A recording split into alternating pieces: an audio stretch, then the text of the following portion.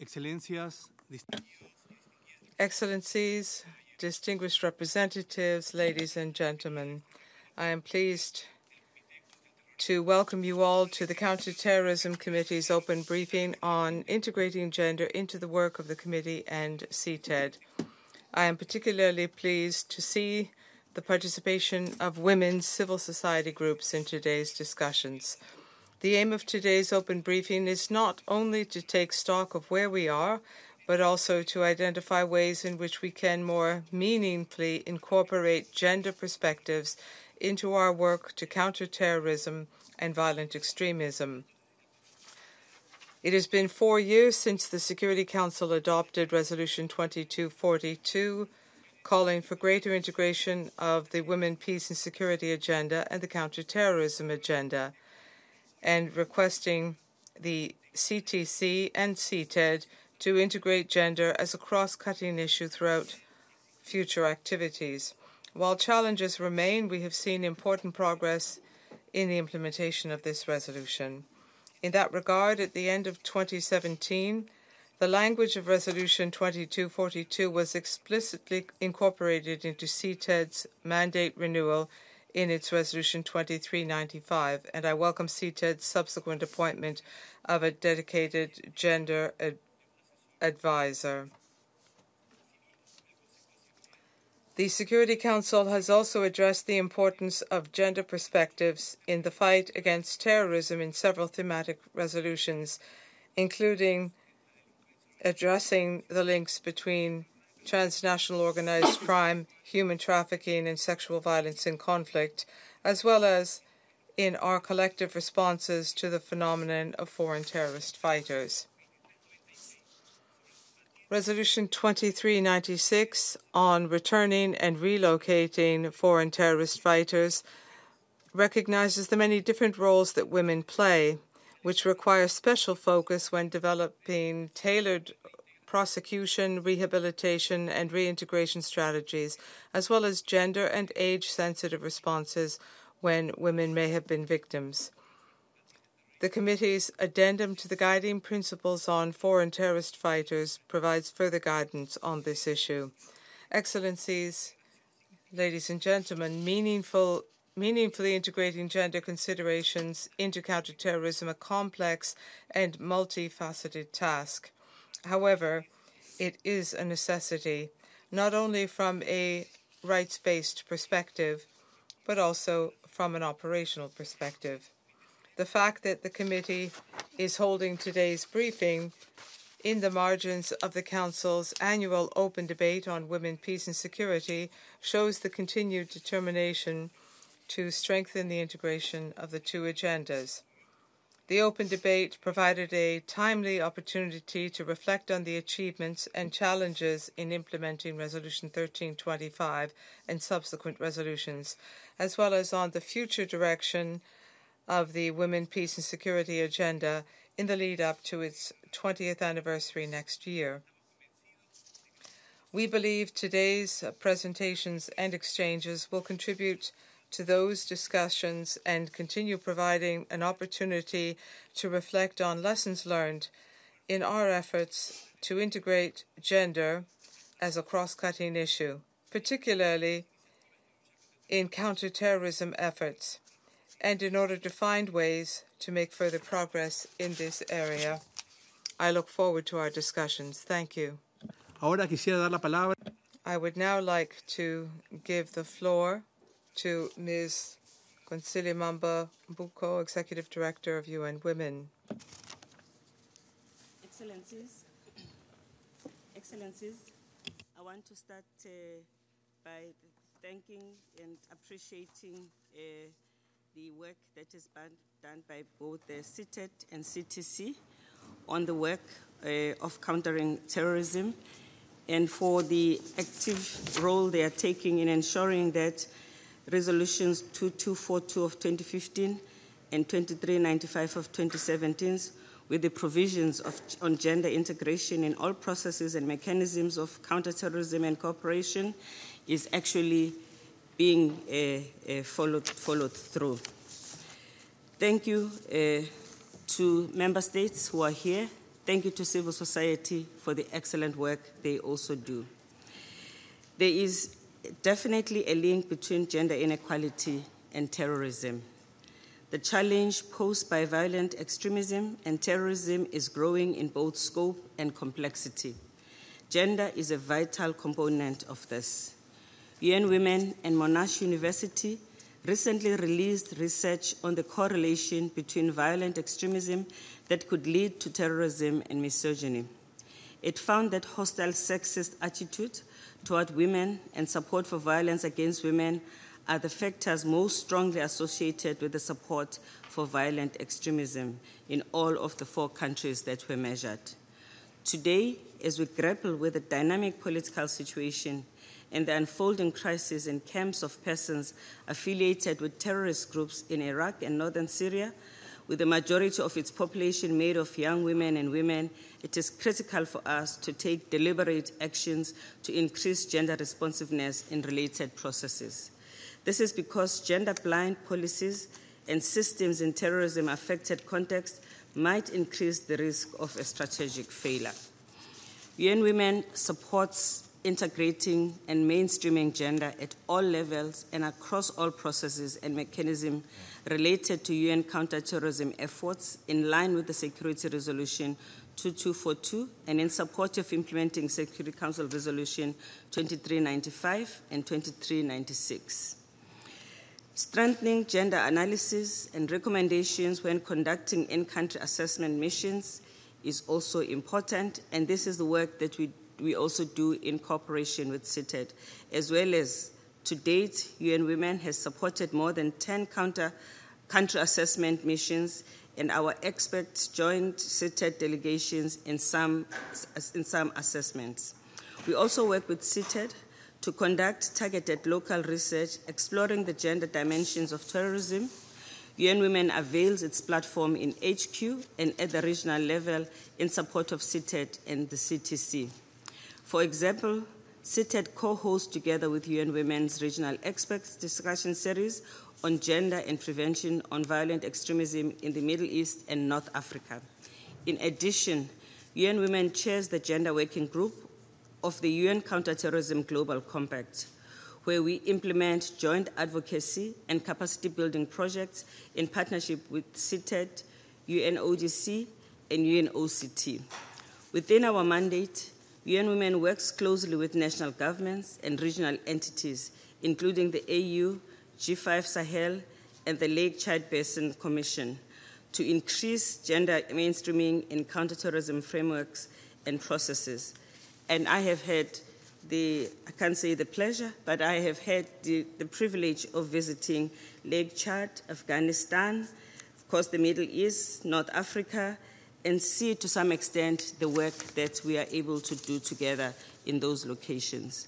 Through our regional offices in Dakar, Kenya, Cairo, and Bangkok, UN Women continues to support consultations on counterterrorism responses with civil society and the integration of their input onto the global processes.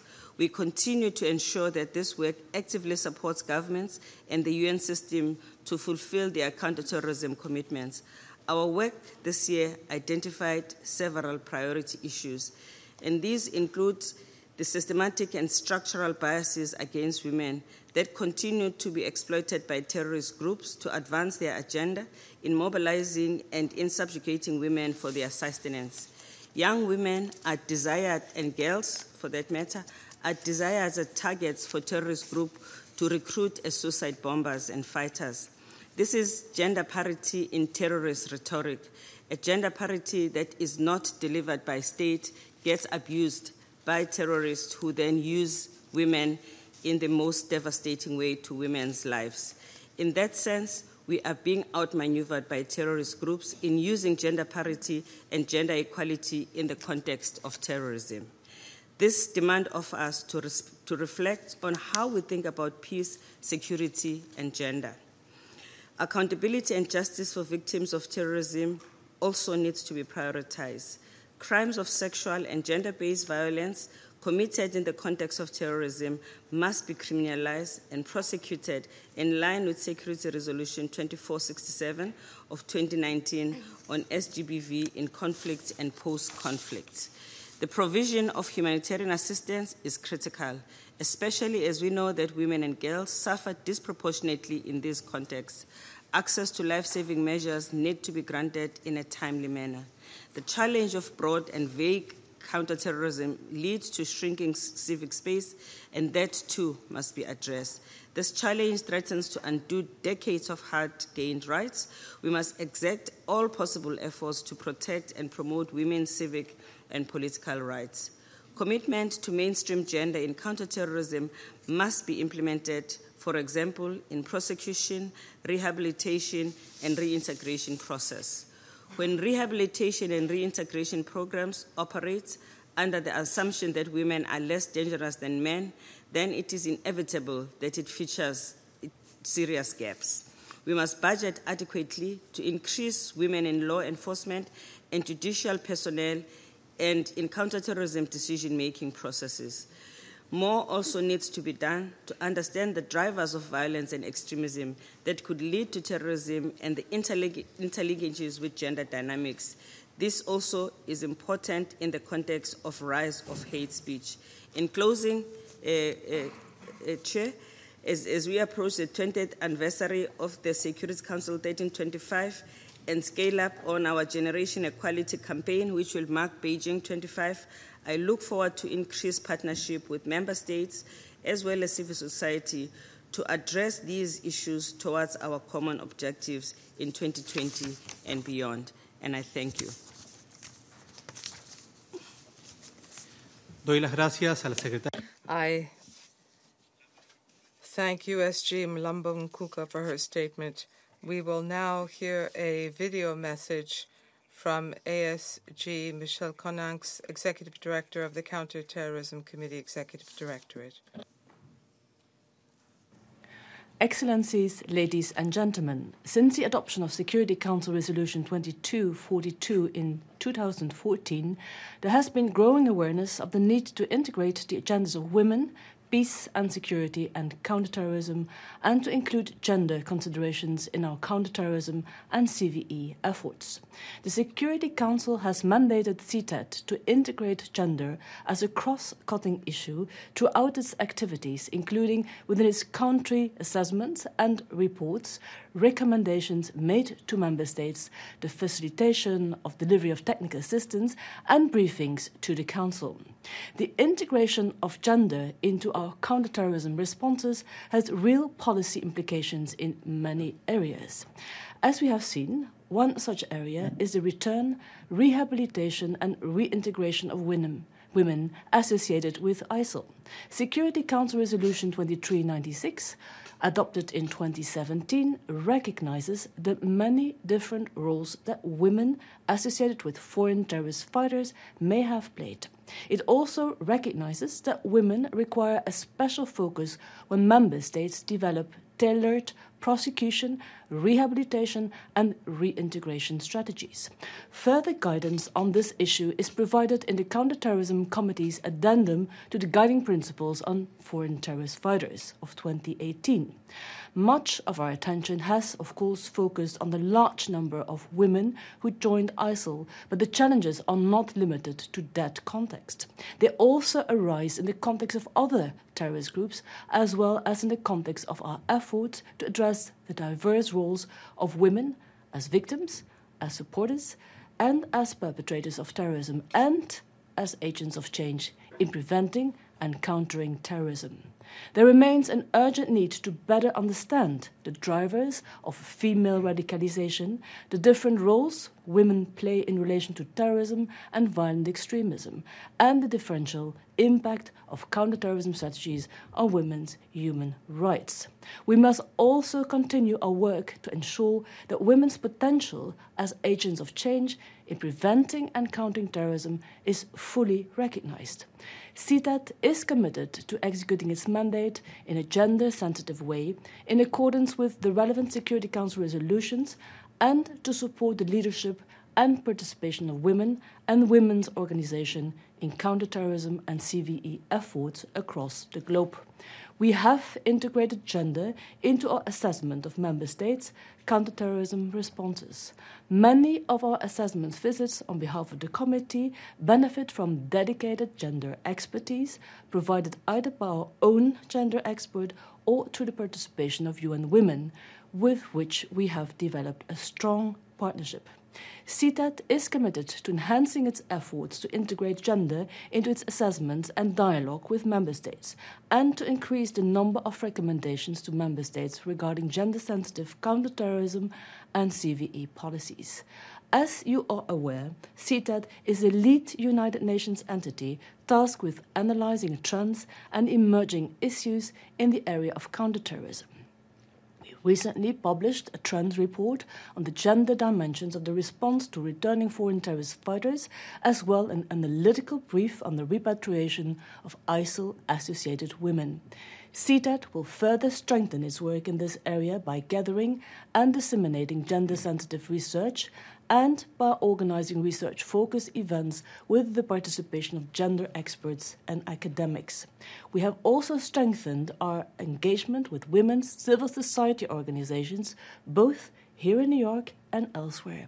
For example, we cooperate with UN Women on the regional platform on gender and countering and preventing violent extremism in North Africa, which provides a forum for the exchange of insights and good practices among gender experts from the states of the region. CTED will continue to enhance its engagement with civil society, including women's organizations, with a view to assessing the impact of counterterrorism strategies on women and their rights, and to collecting good practices in this area. And I'm pleased to note that we have several civil society representatives as speakers at today's briefing. Last, but certainly not least, we are committed to do our part to help ensure that gender is mainstreamed throughout of all UN counterterrorism and CVE activities, as Vice Chair of the Global Compact Working Group on Gender, together with UN Women. Excellencies, ladies and gentlemen, today's open briefing marks another step forward in our efforts to show how gender perspectives can be better integrated into our collective counterterrorism efforts and how they can help make those efforts more tailored and more human rights compliant and thus more effective. I do thank you and I wish you all a fruitful discussion. Agradecemos a la subsecretaria general. I thank ASG Konangs for her statement. I believe that we will now have the opportunity to discuss many of the issues and topics highlighted by the USG, Mlambo Nguka, and ASG Konangs. I would like to pause for a few minutes to allow USG Mlambo Nguka to leave the room and proceed to her next appointments.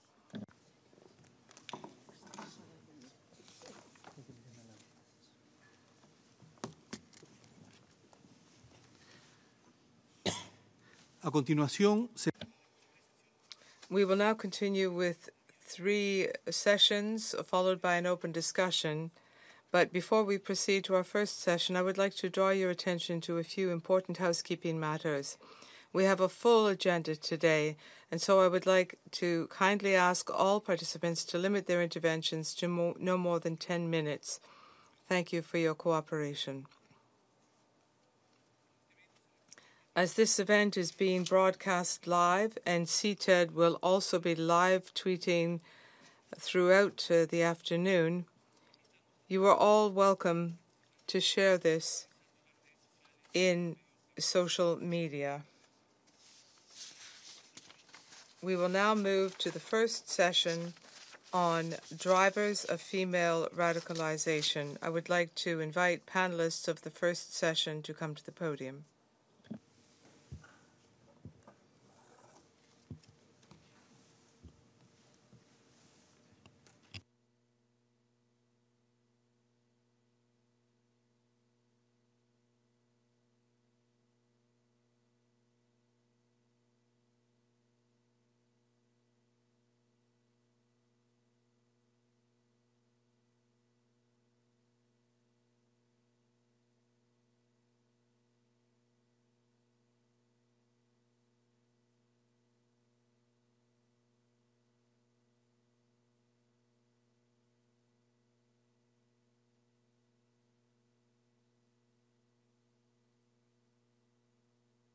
Es para mí un placer.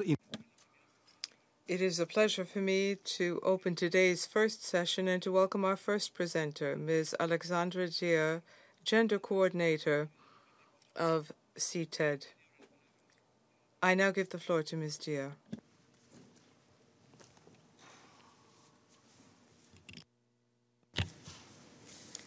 Thank you, Chair, and good afternoon, Excellencies, ladies and gentlemen. In my remarks today, I want to briefly set the scene for our discussion on drivers of female radicalization and highlight why a better and more nuanced understanding of these drivers is essential for our collective counter-terrorism efforts. Ladies and gentlemen, women aren't simply jihadi brides. Women join terrorist groups for a variety of reasons. They play different roles and they exhibit varying levels of regret or remorse if and when they leave such groups. Research on gender drivers of radicalization has evolved.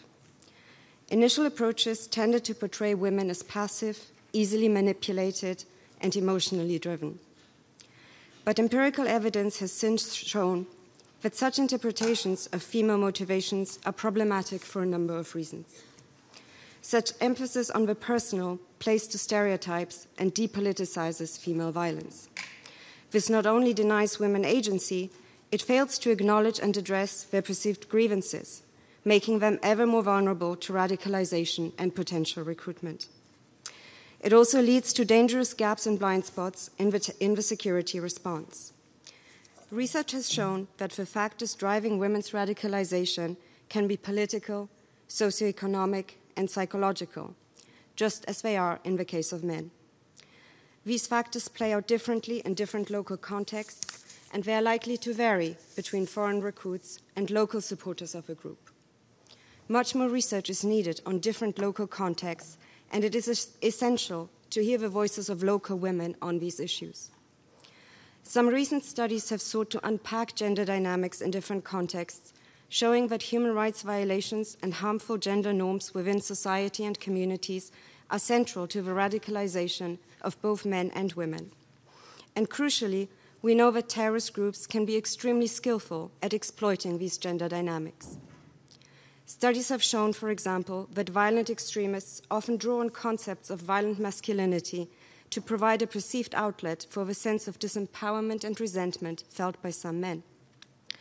More gender analysis, including concepts of masculinity and femininity, is therefore needed to inform our understanding of both male and female susceptibility to violent extremist ideas. Without understanding the diverse circumstances and motivations behind women's radicalization, it's not possible to design adequate measures to counter or prevent their involvement in violent extremism. While understanding gendered drivers is essential, the roles played by women within violent extremist groups need to be understood as well. The Security Council has recognized that women play a whole spectrum of roles as violent perpetrators, recruiters and fundraisers, ideologues, as spouses and mothers, and as victims.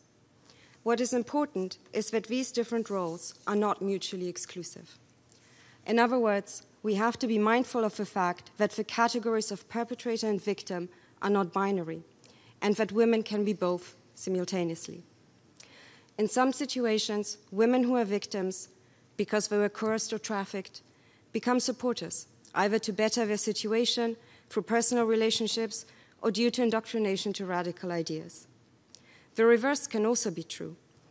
For example, women who willingly traveled to support ISIL then found themselves in situations that they did not anticipate, and where they themselves become subject to the many types of violations that ISIL committed against women. These are complex realities, and we therefore need a nuanced understanding of the different roles that women play and their different experiences within violent extremist groups.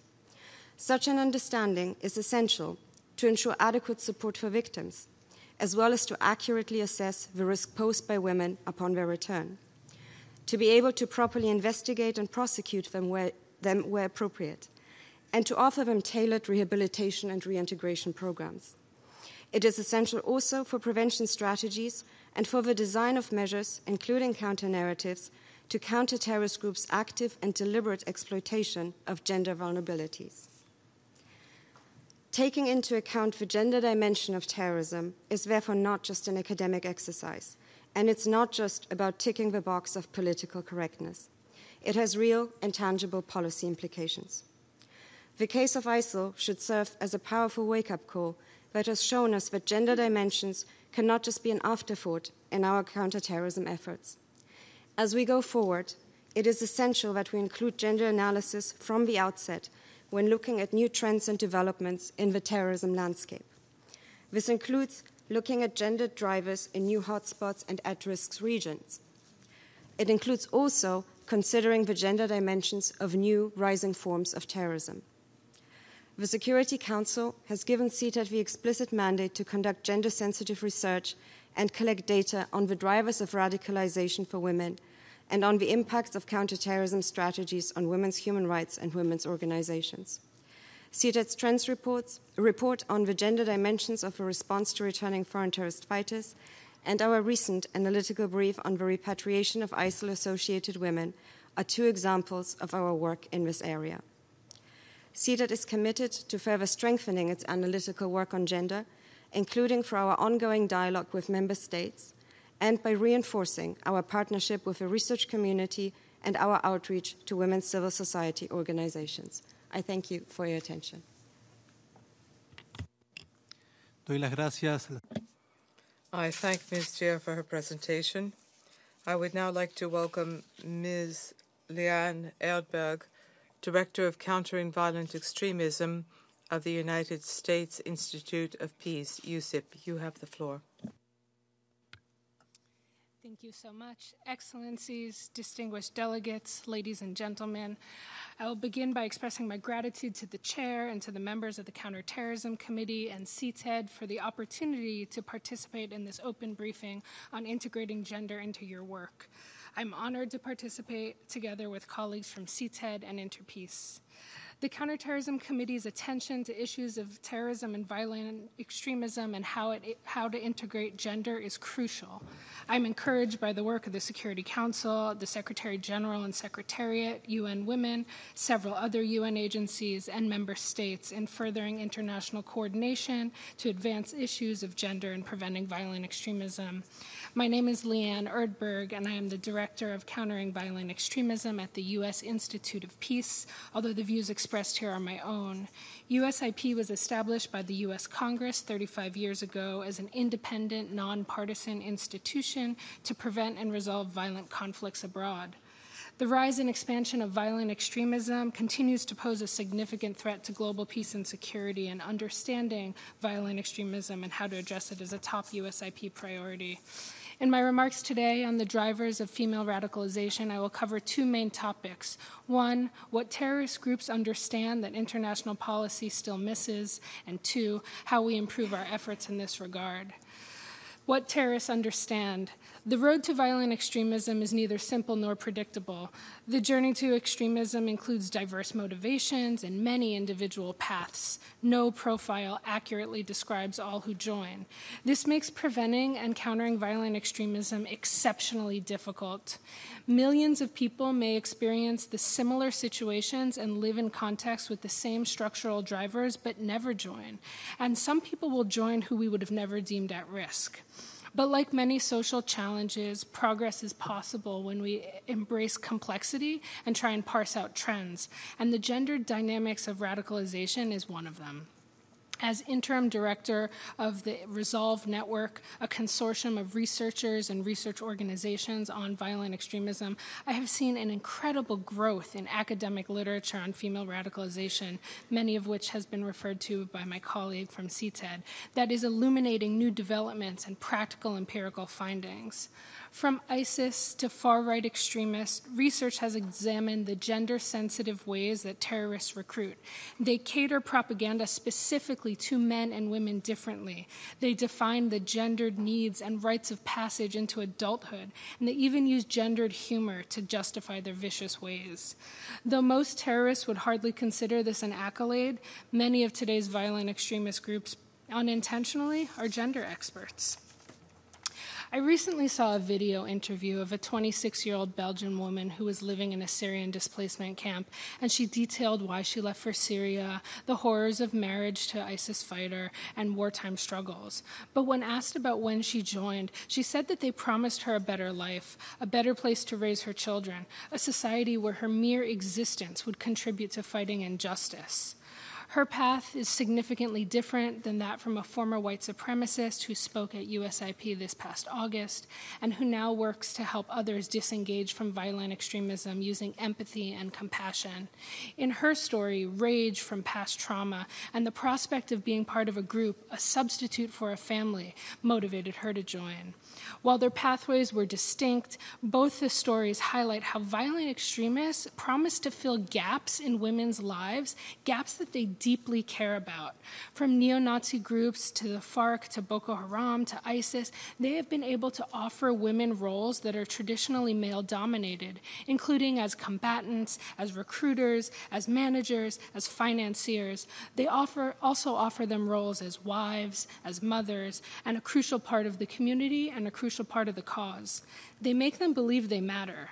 However, women who join these groups are often subjected to extreme parts of gendered violence, enduring rape, various forms of abuse, and human trafficking. Violent extremist groups thus are adept at recruiting women using idealism and hope and belonging despite their practice of brutal violence, subjugation, exclusion, and aggression. They appeal to a women's sense of agency and cater to a very personal level, sometimes spending hundreds of hours with the susceptible, making them believe that they are seen, that they are heard, that they are loved. So what does this tell us that can enable future progress? After years in working to address violent extremism, I've come to understand how incredibly opportunistic violent extremist groups can be. Whatever it is your need, from a physical safety to the need for love and belonging, they promise that they can provide it for you. Their playbook is inherently adaptive. They demonstrate success over time and amongst people from all walks of life. So to address the recruitment of women, the international community needs to be more adaptive. First, go local. To address gendered recruitment, international efforts can delegate more flexibility to local actors to design and shape their activities. Terrorists use gender implicitly and explicitly to recruit men and women differently. These differences are often dictated by social and cultural context, as well as gender, as well as age, and they will necessarily result in disparate needs from a prevention effort. The need for flexibility is precisely why at USIP we're proud to work with Kenya's Sisters Without Borders, which empowers local women-led organizations to define what they know about violent extremism in their own communities and help them communicate that back to national-level policymakers. The second is to highlight hypocrisy. Like many criminal enterprises, terrorists promise far more than they deliver. Disillusionment is constantly cited as a reason for leaving. For instance, terrorists promise agency to female recruits, along with a strong sense of identity, perception of power, and social status. But what they're really offering is power over others, often over other women, over youth and other marginalized groups. And women only operate within the parameters of what others, namely men, have defined for them. Real agency and self-determination is consistently denied within groups that mainly use violence and fear to rule over members and non-members alike. Identity and social status are warped into cult-like norms, proving it hard to leave, and for most women, taking away all notions of individual choice. We can instead do more to deliver on the real hopes and aspirations that terrorists promise to women but fail to provide.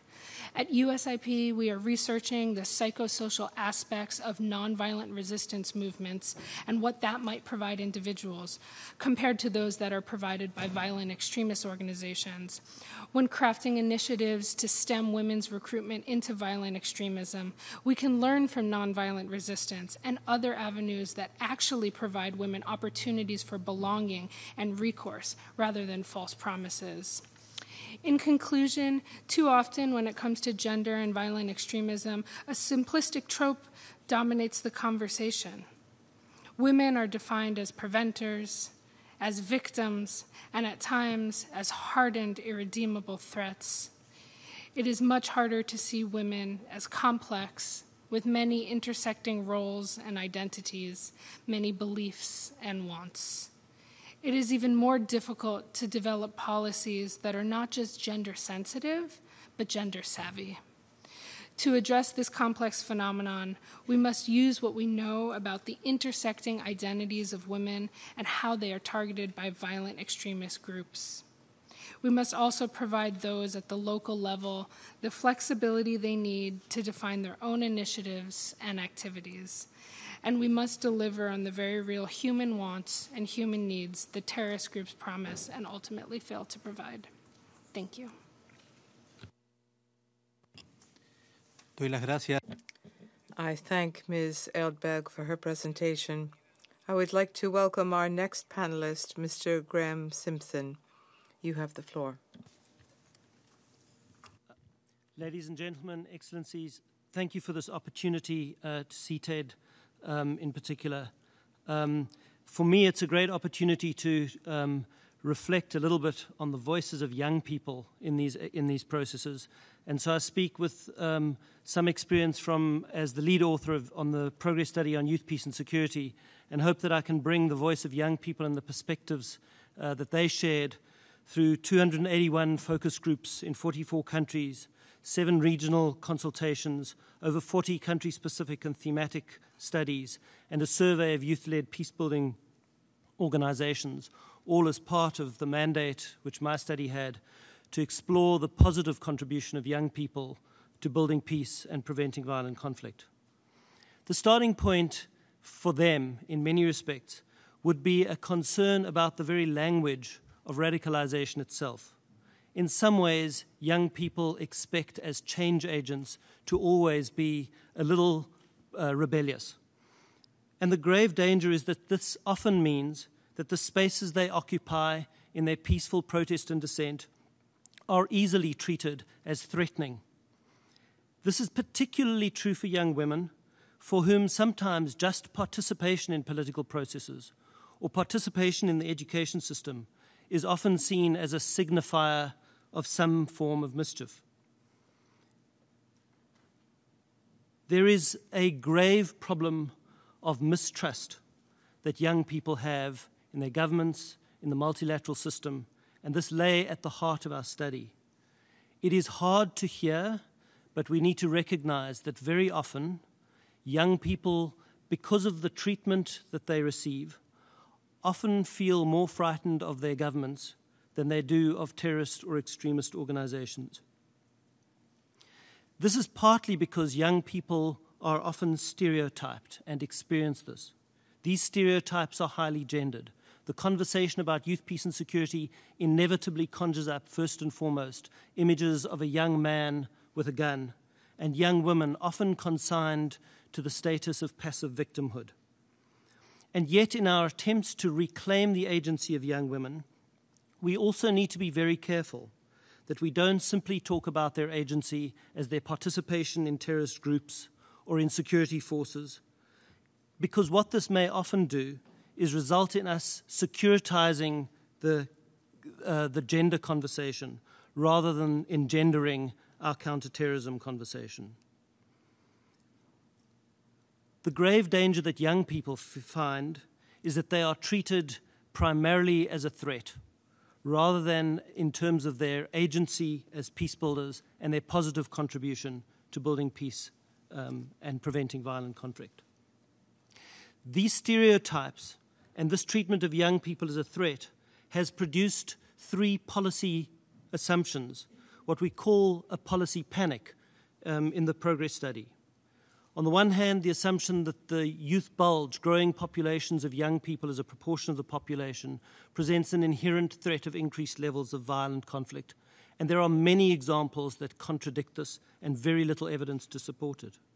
The second is the assumption that it is young people, and particularly young men, and I'll come back to this issue, who through patterns of informal migration present the threat of intrusion, infiltration, increased terrorism. And the third, and perhaps most relevant to this conversation, is the assumption very often that all young people are in danger of joining extremist armed groups. we've already heard today that it is in fact only a tiny sliver of young people who make this shift.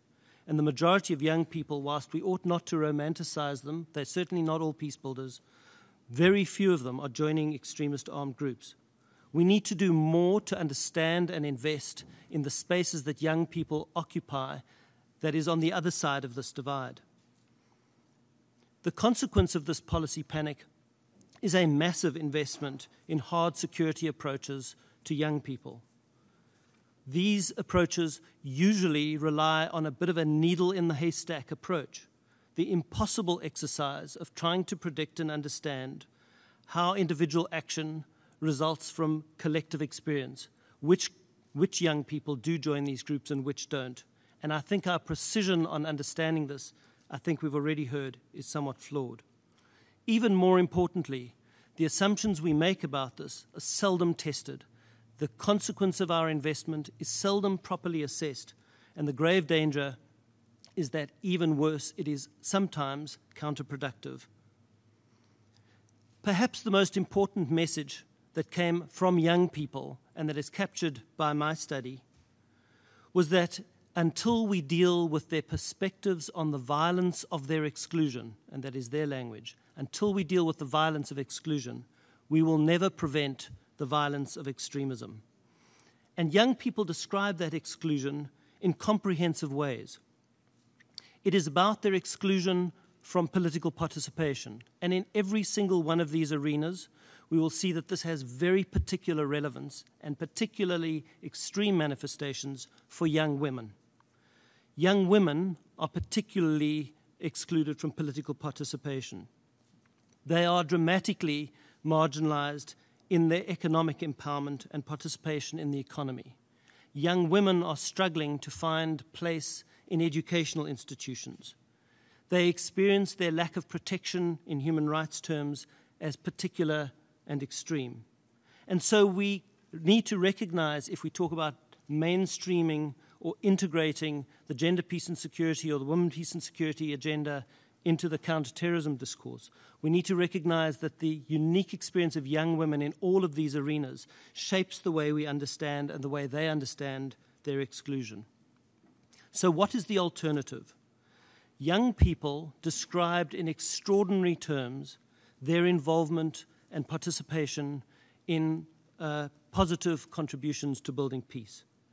This is the alternative investment path, in particular in the investment in the resilience and creativity and innovation as peace builders of young women.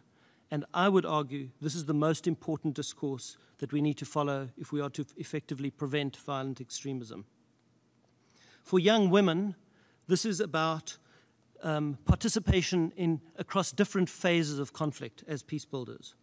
Young women are involved in all levels of conflict, from the family, from the most local in their institutions, to political participation in national and international networks. Young women are innovating in the networks they forge with human rights organizations, with youth organizations, peace-building organizations, and they are found in women's organizations. They are particularly innovative in the arena of arts, media, sport, and the occupation of cyberspace in their innovation and thinking. And young women offer a unique platform, along with youth organizations, for rethinking the processes of reintegration of former fighters into communities where they are elder-led communities that often re-alienate or re-marginalize young people. Imagine what it would look like if it was youth organizations and women's organizations that were providing the new home. But we also need to recognize that resilience itself is gendered. When we spoke to young people, often young men asked what makes your communities and societies resilient in the face of threats of violence and recruitment into terrorist organizations. They often said, it's the women in our communities who provide homes, who keep our children fed, who unite families. Yet if we asked young women what made their societies and communities resilient, they would often answer the same way. They would say, it is women and young women who do. Yet often they would talk about how in the contexts of conflict societies, conflict-affected societies, they find new places of belonging, new places and new roles in economic participation, in political roles, because when their husbands go to war, very often young women acquire new forms of power. And so for young women, resilience was about stepping outside of the gender stereotypes, which often constrain them, whereas often for young men, resilience was interpreted as young women's traditional roles. We need to listen to this more carefully, and we need to recognize it.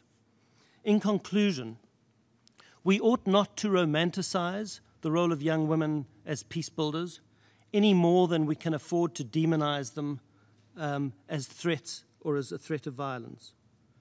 But what this does demand of us is seismic shifts in the way we think about strategy for resolving these problems. Most importantly, this means moving away from thinking about young people and young women in particular through the lens of the threat or risk they pose, to thinking about how we can invest in their resilience and resourcefulness. And lastly, this demands that we move away from remedial approaches to preventive approaches that are genuinely seeking to invest in the upside. Thank you.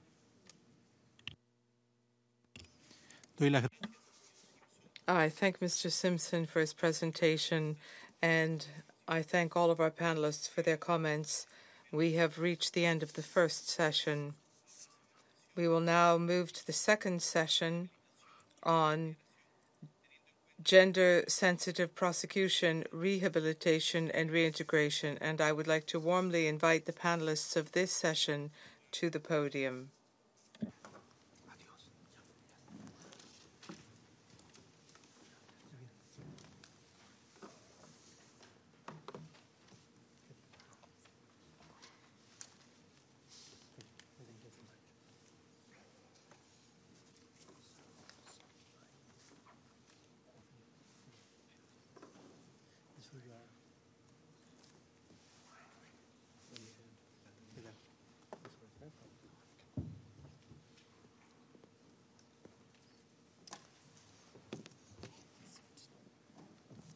Change the name.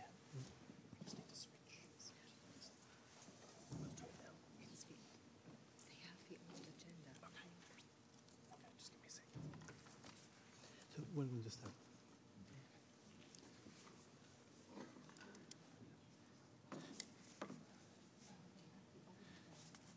Doy la bienvenida. I would like to welcome Mr. David Wells, Political Affairs Officer of the Counter-Terrorism Executive Directorate. You have the floor.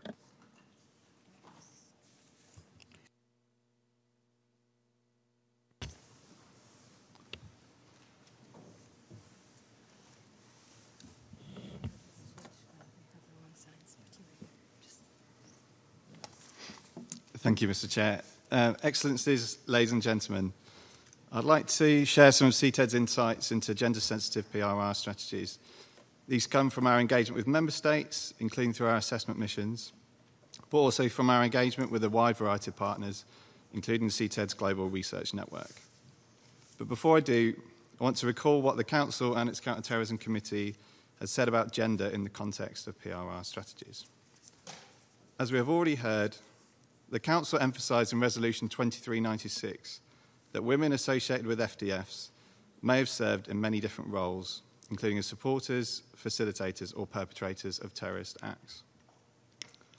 The resolution emphasises, therefore, that women require special focus when developing tailored and comprehensive PRR strategies, including through the provision of assistance to women associated with FDFs who may be victims of terrorism. Last year, CTED supported the Counter-Terrorism Committee of the Security Council in their review of the Madrid Guiding Principles in light of the challenge posed by returning and relocating FDFs. And in the addendum to the Guiding Principles, which was adopted last December, the committee emphasised that member states' PRR strategies should take into account gender sensitivities and factors. I wanted to briefly look at the broader context of why gender sensitivity should be included within PRR strategies and provide some examples of how this is and isn't being done currently. Firstly, though, it is worth re-emphasising what underpins today's discussion. Being gender sensitive means challenging assumptions about the role or roles played by an individual that are based on their gender. We have seen some positive examples of this in the context of member state PRR strategies. For example, there has been a clear evolution in the response of some states with an increasing recognition of the importance of assessing and investigating women returning from the conflict zones, and where appropriate, prosecuting them for any crimes they may have committed. Yet in other examples, states have continued to treat men and boys and women and girls as distinct and coherent groups, which in turn have informed gendered policy responses. This lack of gender sensitivity manifests itself in all aspects of the PRR process. States have particularly struggled with the prosecution of women associated with ISIL. In some regions, women have received maximum sentences, including the death penalty, for mere association with an ISIL fighter. In others, women who travelled to join ISIL and shared their propaganda online have received comparatively lenient sentences, often following legal arguments that emphasise their lack of agency as young women. The corresponding impact of this bias, of course, is that men and boys tend to receive harsher sentences based on assumptions about their agency, their role, and the threat that they may pose. If women are not effectively assessed, investigated, or subsequently monitored because of their gender, then it will be difficult for states to identify or adequately respond to any security threat that they may pose. And just as importantly, these assumptions may also mean that they do not receive the necessary rehabilitation and reintegration support, putting them potentially at greater risk of recidivism and making it more difficult for them to successfully reintegrate into society. There is also a limited understanding of the most effective way to rehabilitate and reintegrate women returning from conflict zones, whether in the context of ISIL in Iraq and Syria, or women associated with other groups, including Boko Haram and Al-Shabaab. Research indicates that a lack of socio-economic opportunities can be a key driver in radicalisation in certain contexts. This suggests that offering these opportunities as part of a PRR programme could be a key factor to successful reintegration, and yet in some states, these opportunities are more typically offered to men than women. And finally, studies have shown that women returning from terrorist groups are disproportionately at risk of stigmatisation, particularly those women who have experienced sexual violence at the hands of terrorist groups.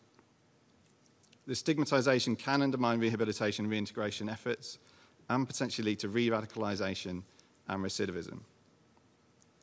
The challenges I've briefly outlined clearly demonstrate the importance of further research into and guidance on designing and implementing gender-sensitive PRR strategies. CTED will continue to engage with Member States and all of our partners to assess implementation and capacity gaps, identify good practices, and facilitate the provision of technical assistance where needed. Thank you for your time. I thank Mr. Wells for his presentation. I would now like to welcome our next presenter, Mr. Matteo Pasquale, Deputy Representative of the New York office of UNODC. You have the floor. Thank you, Mr. Chair. Excellencies, distinguished delegates, dear colleagues, the remarks of the preceding speakers have, I believe, evidenced the importance of considering how terrorism and counter-terrorism efforts counter-terrorism efforts and measures affect women and men differently, and how gender dimensions should be taken into account when preventing and responding to terrorism, including in the field of criminal justice. Our work in UNODC is based on the conviction that incorporating gender lens is essential to the effectiveness of the criminal justice response to terrorism and to ensuring respect for human rights, in particular women's rights when counter-terrorism. In my remarks, I intend to provide a brief introduction to UNODC's work in this area, particularly focusing on gender-sensitive prosecution, rehabilitation and reintegration through technical assistance to member states and the development of tools and publications. There are at least 3 ways in which applying a gender perspective is integral in prosecution efforts in terrorism cases. First, integrating gender perspectives into the use of investigative powers, interviewing and witness protection measures is key in ensuring that criminal justice authorities are effective and comply with fundamental human rights standards. It can also strengthen accountability for terrorism offenses, improve the relationship between investigative authorities and the communities affected by terrorism, and assist in addressing the condition conducive to the spread of terrorism. Important ways to integrate gender perspectives in this regard include strengthening women's representation in law enforcement and the judicial systems, as well as trainings of techniques of gender-sensitive investigations and prosecutions to both women and men working in these systems. Secondly, adopting a gender lens is particularly important in cases involving female alleged offenders in order to, 1, dispel conventional gender stereotypes, secondly, recognize the manifold roles that women play in terrorist groups, including acts of violence in operational roles and nonviolent support roles, and understand the spectrum of agency through which women fulfill these roles, ranging from voluntarily through the coerced. Third, while it is widely recognized that terrorist groups perpetuate sexual and gender-based violence for tactical, strategic, and ideological objectives, perpetrators continue to enjoy impunity for these crimes. In May 2019, UNODC presented its handbook on gender dimensions on criminal justice responses to terrorism, which is now available in 6 official languages. And the handbook provides guidance to assist policymakers and practitioners in mainstreaming gender through the criminal justice responses to terrorism, ranging from investigation to prosecution and adjudication, deprivation of liberty in the context of terrorism cases, accountability for SGBV, and victim support. As an example, the handbook provides a wealth of recommendations on gender-sensitive interviewing of suspects, witnesses, and victims, and on gender-sensitive witness protection measures. These are drawn from work done by member states and UN entities in other fields of justice, particularly the investigation and prosecution of trafficking persons, war crimes, and crimes against humanity. Furthermore, the handbook seeks to provide legal and operational guidance to overcome challenges to accountability for SGB crimes perpetrated by terrorist groups, such as the stigma faced by victims and the omission of such crimes from the counter-terrorism laws of most states. Third, the handbook provides guidance in favor of women and recruitment of women in law enforcement, counterterrorism agencies, and judicial system, and supporting their advancement while providing specific examples of concrete measures to overcome obstacles to the recruitment, promotion, and retention. UNODC supports member states to integrate the gender perspectives in prosecution efforts through its technical assistance programs. For example, in close collaboration with OSCHR and UN Women, and funded by the European Union, UNODC is training Nigerian investigators, prosecutors, lawyers, and women rights advocates on integrating gender perspectives in the investigation, prosecution, and adjudication of terrorism cases and deprivation of liberty, victim support, and accountability for SGBV. Together with Nigerian and international experts, UNODC also developed a training module on these issues tailored to the Nigerian context, to be launched in December this year. As a result of this technical assistance, one of Nigeria's main counter-terrorism investigative agencies has set up a gender desk. They have reported to us a very specific example of how greater awareness about the roles of women played in Boko Haram has contributed to gather important evidence in a high-profiling case.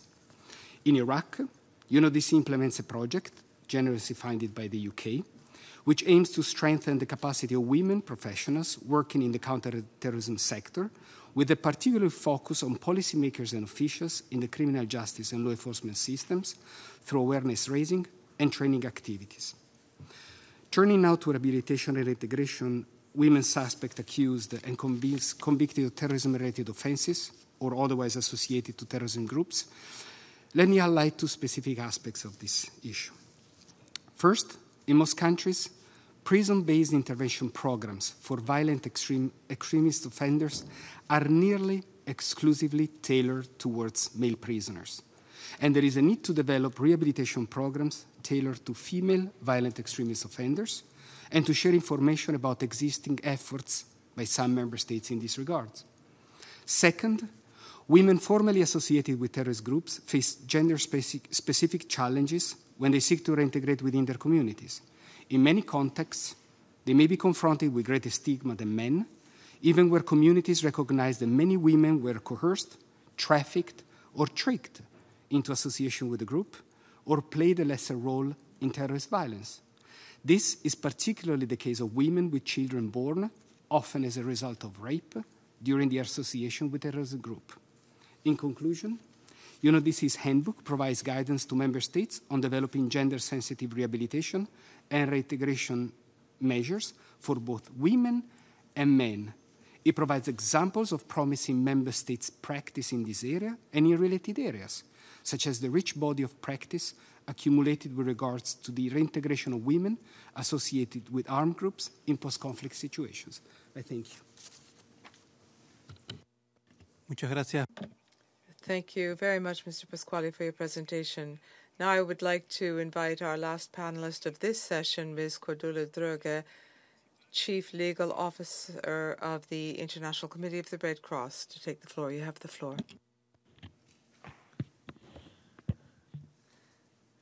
Thank you very much, Excellencies. Ladies and gentlemen, first of all, thank you to the Counter-Terrorism Committee for inviting the ICRC to join this important briefing. In my remarks today, I'll first address the distinct needs and risks of the women perceived to be affiliated with the Islamic State group in Iraq and Syria. And I'll also turn to where we go from here in efforts towards gender-sensitive prosecution, rehabilitation, and reintegration.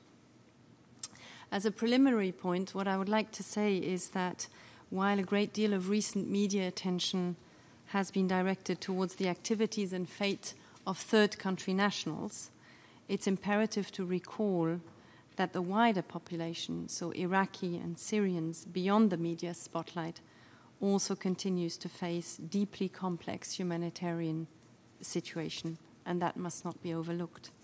Now, turning to the situation on the ground, the situation of women affiliated with IS is characterized by two things: the severity of their humanitarian needs and a marked diversity and complexity of individual cases. Now, about the severity of the needs, this is exemplified, of course, in northeast Syria. The current situation in Al-Hol, this is the biggest, but it's not the only camp. I visited it in March this year, is simply unsustainable. And it's not comparable to what the ICRC sees in other parts of the world. This camp now holds approximately 68,000 people. 90% of these are women and children, with many children under 5. And about 1/3 of those people are third country nationals. Beyond Al-Hol, and this was mentioned also before, women facing prosecution in Iraq also require our attention. Regardless of the potential culpability under domestic or international law, they have a distinct set of needs, and they face specific physical and psychological risks. Their distinct needs include such things as female hygiene items and medical care for pregnant women, nursing mothers, and for those who've experienced sexual violence. The specific risks they face include retributive violence for being so-called IS brides, but also statelessness of their children arising from nationalities, laws, and policies which do not confer the right on women to pass on nationality, and also prosecutions that fail to take into account the broad range of roles of women in the context, and I'll come back again to the variety of roles. Many of these women are mothers. Some are very young, underage mothers who were taken to Syria or Iraq by their parents as children. The prolongation of this uncertain situation can only exacerbate those needs and risks. Given current developments on the ground, the ICRC is urging all parties to the conflict, irrespective of the time period during which they control specific areas, and of course this varies, to guarantee the security within and around the camps and places of detention, and to ensure the safety of persons present within them. The situation of women, as I said, is also characterized by the diversity and complexity of individual cases. It's something that's been mentioned also quite a few times now. So what I'd like to emphasize is that we must exercise caution and avoid oversimplification of women in this context. Women may have traveled voluntarily to areas where armed groups were active, or they may be victims of trafficking. They may be both perpetrators and victims of war crimes, including but not only sexual violence. They may have fulfilled a wide variety of roles as members, civilian affiliates, exclusively family members. And this diversity is not new, of course, and Security Council Resolution 2496 of 2017 acknowledges that there's a need to distinguish between those involved in terrorism and their accompanying family members, and recognizes that women in this context may also be victims of acts of terrorism. So this is not an anonymous mass of people. They have roles that must be assessed on an individual basis. So this brings me to the question where we go from here with regard to gender-sensitive prosecution, rehabilitation, and reintegration.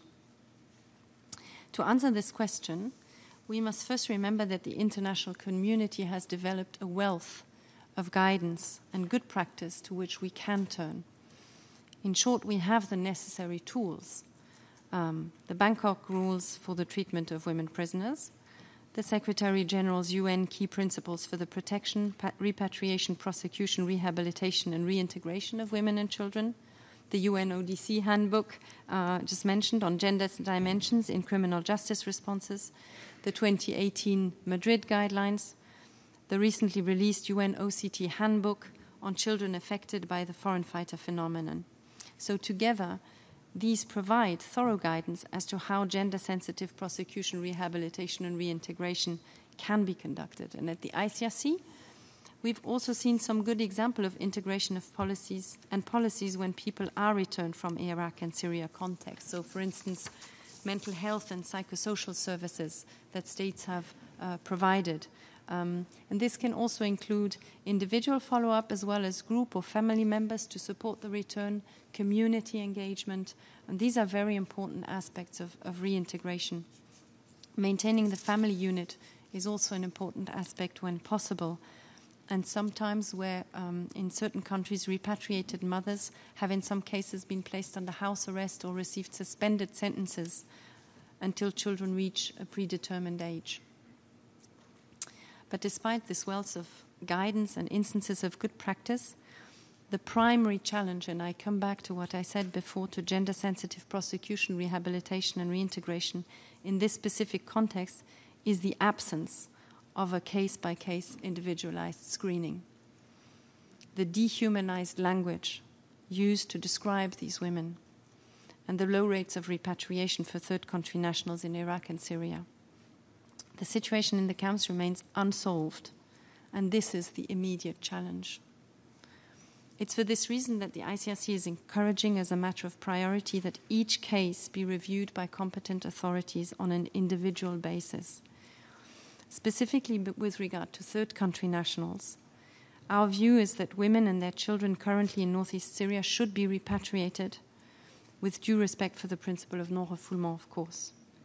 Pending repatriation, we urge states to use their influence to ensure that their nationals are detained in adequate conditions, that they have access to basic services, and that they are transferred in accordance with international law, given the acute humanitarian situation in the camps. We also emphasize that successful reintegration starts early, meaning that preparation for repatriation should not only be dealt with by security services. Other services such as social services and child protection services need to be involved.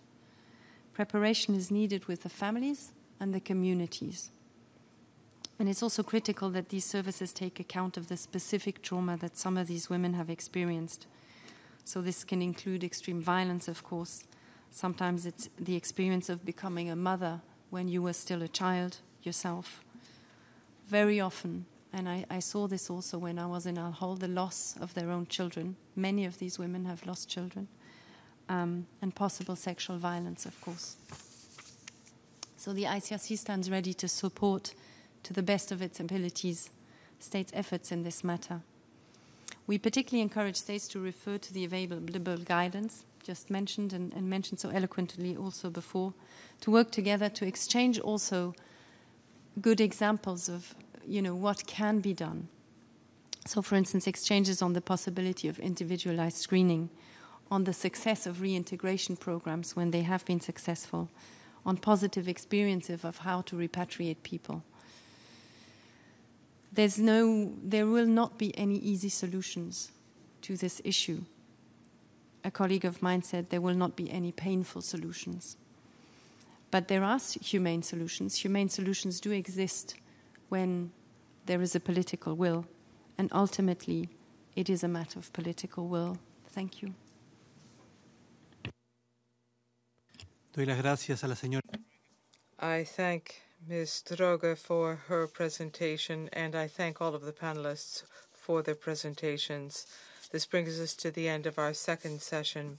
We now move to our third session on the role of women's civil society organizations in countering terrorism and violent extremism. I would like to invite the panelists of this third session to the podium.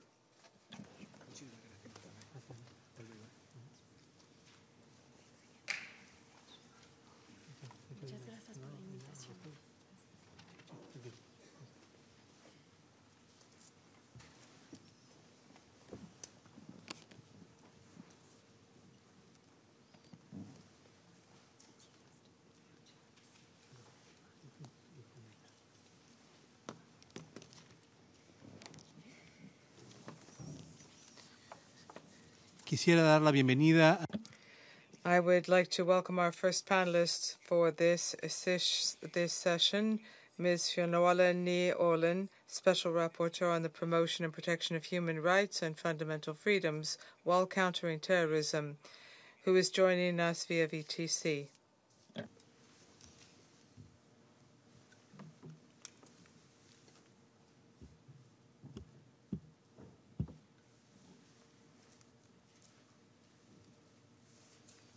¿Tenemos conexión? Are we connected?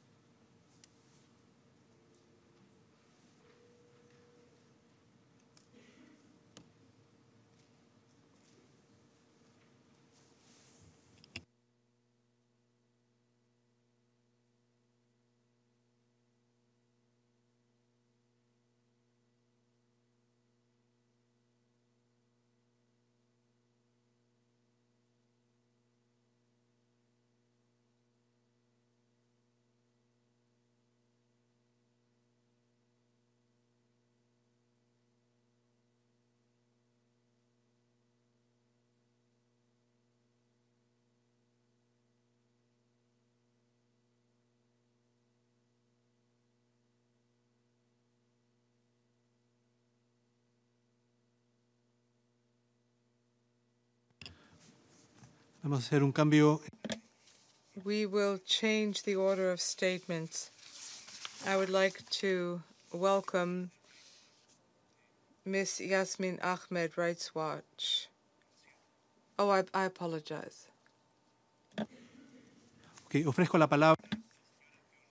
Let me now give the floor to Fionnuala Olin.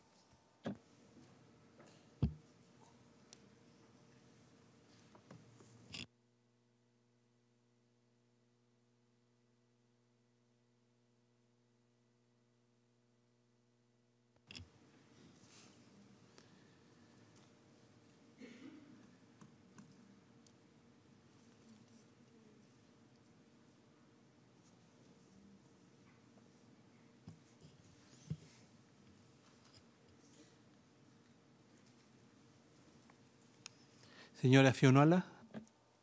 Ms. Olin?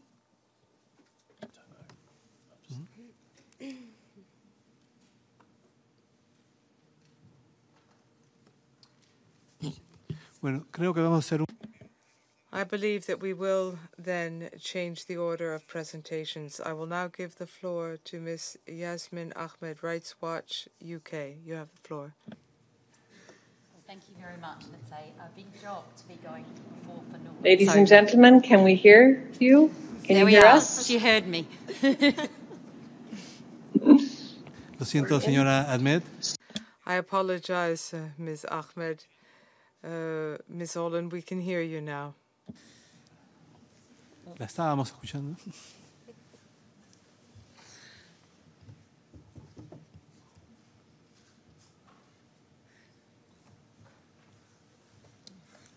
Lo siento, por tercera vez.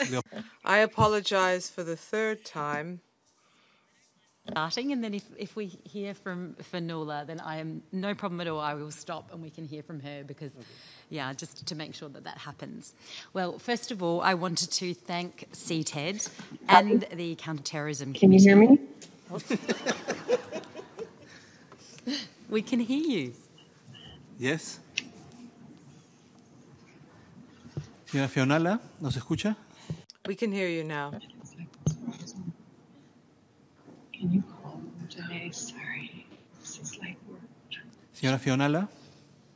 Miss Fionnuala.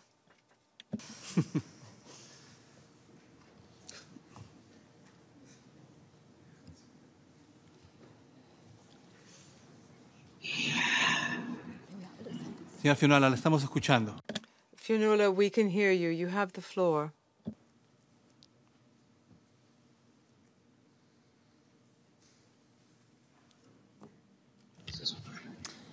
I will just keep going. And when Por we favor, hear from Fionnuala, let's do that. So thank you very much to CTED and to the CTC and to the member states who are here today, as well as all of those that are in the audience. We're here to talk about a really, really important issue. I myself are from a civil society organisation called Rights Watch UK, and we work on gender and counter-terrorism as one of our main issues, and we also integrate it into all our areas of work. And before I speak about my organisation and I go into some of the findings that we've made about in this area, I wanted to talk a little bit about myself. So I am the Executive Director of Rights Watch UK, and we're an organisation that is based in London, and we work to promote just, accountable and sustainable security. Prior to taking up this position, I was a legal advisor at the UK Foreign Office, and before that I worked for the Australian government. I've also worked for the UN. So you could say that I've had quite a range of experience in terms of and where I am today.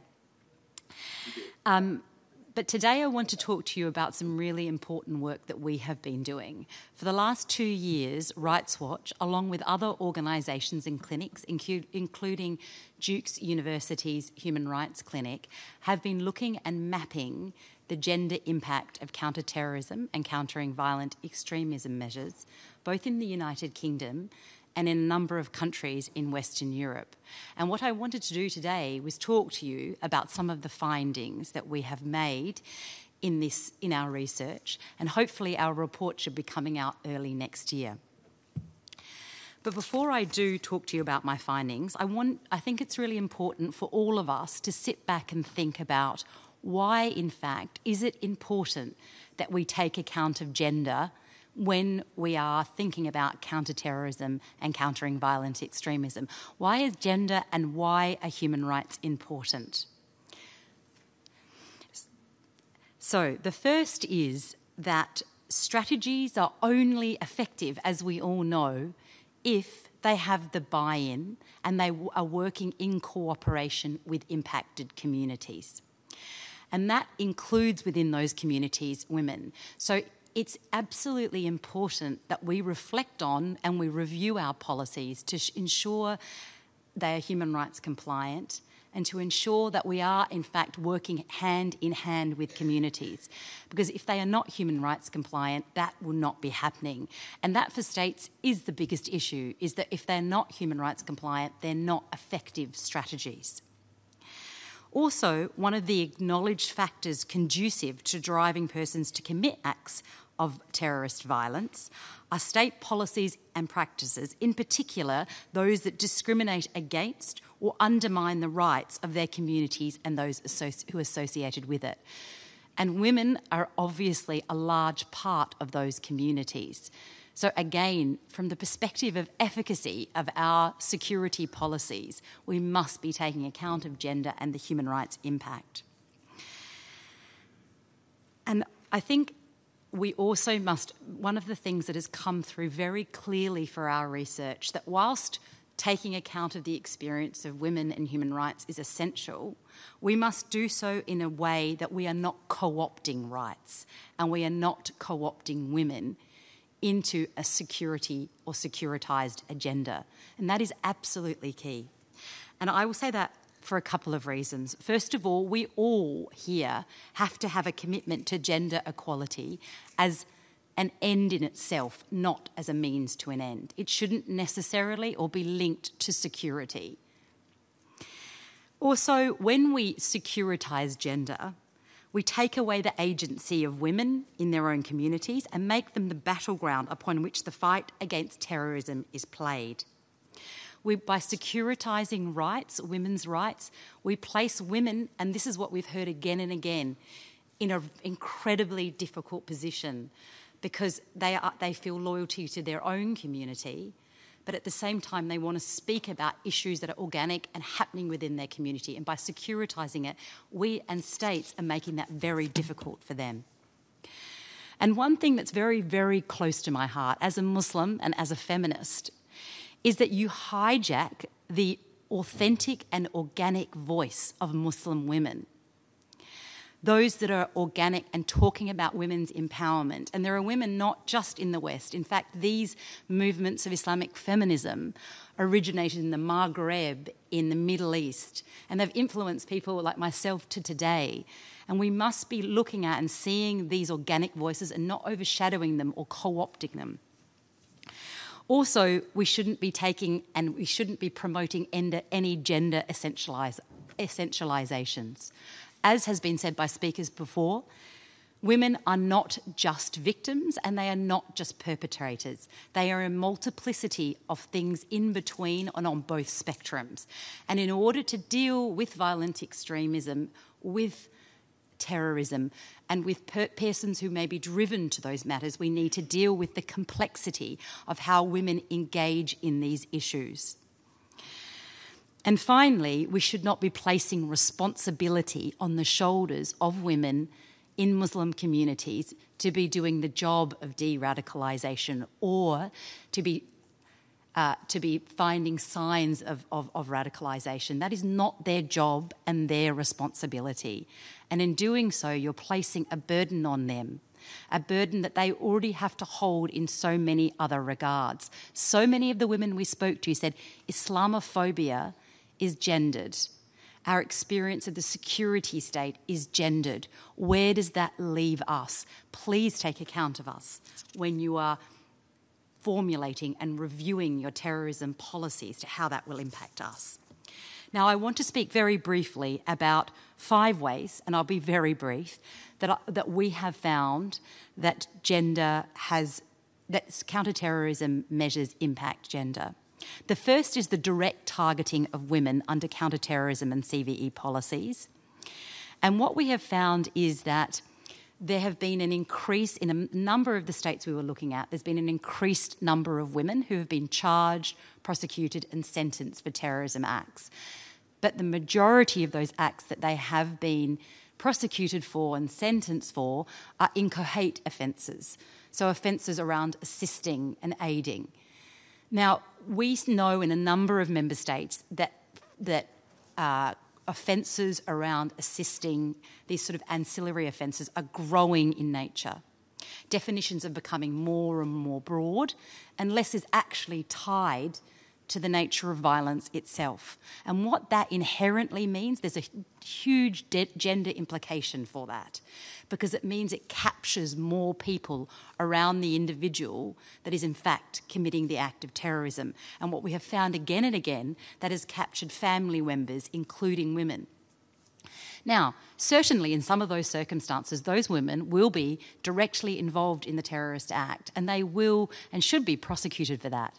But what we have found is that the crimes themselves, the way that they are laid out and developed, and also the way that they are charged and sentenced, doesn't take account of the circumstances of women, the vulnerability, the marginalisation, the position that they hold within the family.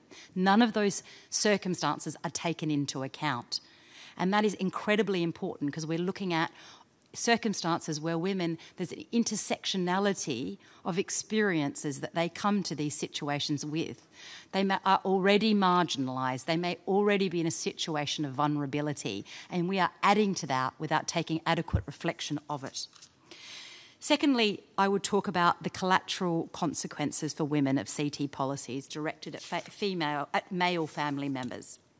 So here we've heard on many occasions through our research the impact, for example, of administrative measures that are taken up by the state, which are pre-crime measures, which have, as we know, a less safeguards than we have in criminal measures, where it has a direct impact on the family. So, for example, if a man, the main breadwinner, is subject to house arrest or is subject to certain conditions or is unable to take up employment, it has a direct social and economic impact on families. We've heard of women who are destitute, and not only economically destitute, but socially destitute.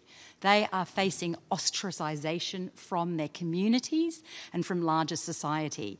And if we think about this from an efficacy perspective, this is the last thing we want to be doing, is further marginalising already vulnerable women. We've also found, and what came through our research, was the problem of securitisation of services.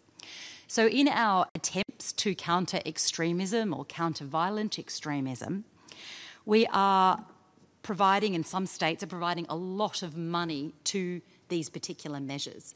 But in so doing, they're securitising services that women would otherwise be seeking to avail themselves of. For example, English as a second language service. We have found, and there have been instances where these have been funded through countering violent extremism programs. And that has undermined trust with women in communities who fear if they are going to access those services, which are essential for them to engage in society, their names are going to be taken, they're going to be collected, and they don't know where that information is going to be held, stored, collated, shared. It's also meant that essential services such as domestic violence services, women are feeling, we've heard on a number of occasions, less and less willing to avail themselves of domestic violence services because of the mistrust between the state and communities. And that is an essential thing that we all, I think every member state and anyone in this room can say that we don't want to be happening. Then finally, I think it's very important to think about gendered surveillance. Muslim women are the most visible in any Muslim community. And again, we heard from Muslim women how they have had to alter their behaviour, what they say, who they speak to, where they go, their otherwise signs of religiosity, how much they pray in public and other things, because they themselves carry the weight of the surveillance state, because they are the very visible representations of Islam. And what we can see again and again in states is that is also then not only reflected in societal perspectives, but it's also reflected in laws that ban wearing the hijab or other such things. And then finally, I've gone over time and I know that, is that the representation of women is crucial when we are developing these policies, and not just the women that we want to hear from, but all Muslim women. Thank you very much. Doy las gracias. I thank Ms. Ahmed for her presentation. I would like to welcome Ms. Fionnuala Ní Olin, the Special Rapporteur on the Promotion and Protection of Human Rights and Fundamental Freedoms while countering terrorism. You have the floor. Thank you, colleagues. Thank you, Excellencies, ladies and gentlemen. And I'm pleased that we have technology working again, and thank you for your patience. I'm very pleased to have this opportunity to address you today, and I commence by underscoring the significance of holding an open briefing on gender integration into the work of the committee in UN CTED. And I commend the openness of the committee in addressing the role of women's civil society organisations in countering terrorism and violent extremism. When I was appointed Special Rapporteur in 2017, I identified a number of strategic priorities for the mandate. And one of them was supporting the role of civil society organisations in civic space in advancing human rights and rule of law-based counter-terrorism strategies and practice. Moreover, I wanted to highlight and bring attention to the protection and support required by civil society and where necessary, to reveal the misuse or overreach of counterterrorism law and practice, specifically the negative effects that overreach would have on the collective goal I hope we all share of protecting and promoting human rights while countering terrorism. Civil society organizations, as many in the room know, are the heartbeat of communities around the globe. There is an old Irish phrase, "Scá chéile a waran na nina," which literally means people live in each other's shadows. And I use it here to denote the intricate interdependence of successful counterterrorism efforts with meaningful, direct, and positive relationship with the peoples to whom that policy and practice is directed, and to have meaningful relationship with women's lived lives. An engaged, supported, independent, and robust civil society is absolutely critical to effective counterterrorism. Civil society organizations have been at the core, as many of us know, of supporting, enabling, and embedding conflict resolution, conflict transformation, and bringing an end to cycles of violence that have plagued many parts of the world. And that's a reality that I am positively and personally profoundly aware of, having lived much of my adult life in Belfast, Northern Ireland. Civil society plays an integral part in countering violent extremism, preventing extremism, as many of us have heard from Yasmin and others, and bringing the responses to terrorism into balance with broader human rights and international law obligations for states. Civil society gives voice to the most vulnerable, and I particularly want to highlight the role that civil society plays for victims of terrorism, whose experience are often challenged through civil society, and civil society organizations are often the sole conduit for providing a constructive route to accountability and transparency in counterterrorism. So let's perhaps focus on why we're all here. Specifically, civil society is an essential cornerstone for engaging women and girls in civic life, in public discourse, and enabling the full capacities of women and girls to be realized around the globe.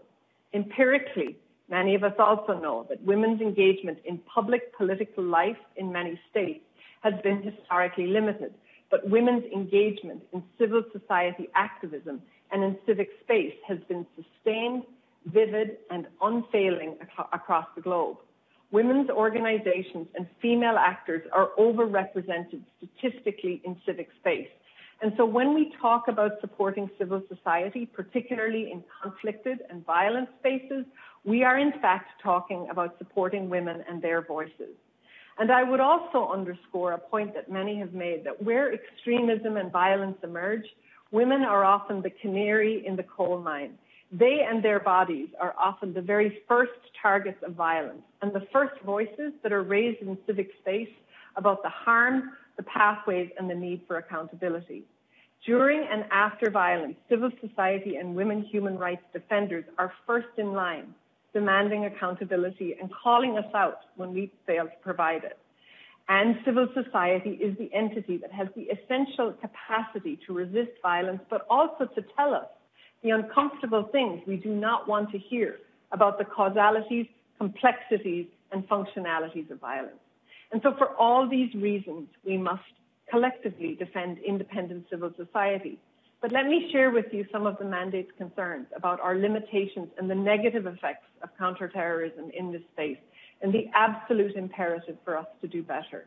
Last March, I presented my annual report to the Human Rights Council, and in it, I directed my attention to the use and misuse of counterterrorism and preventing violent extremism law and practice against civil society actors in civic space. I did so in the knowledge that since 2001, on a number of markers, civil society space around the globe is shrinking, which means that women's space is shrinking around the globe. We're also aware, many of us, that civil society is stigmatized.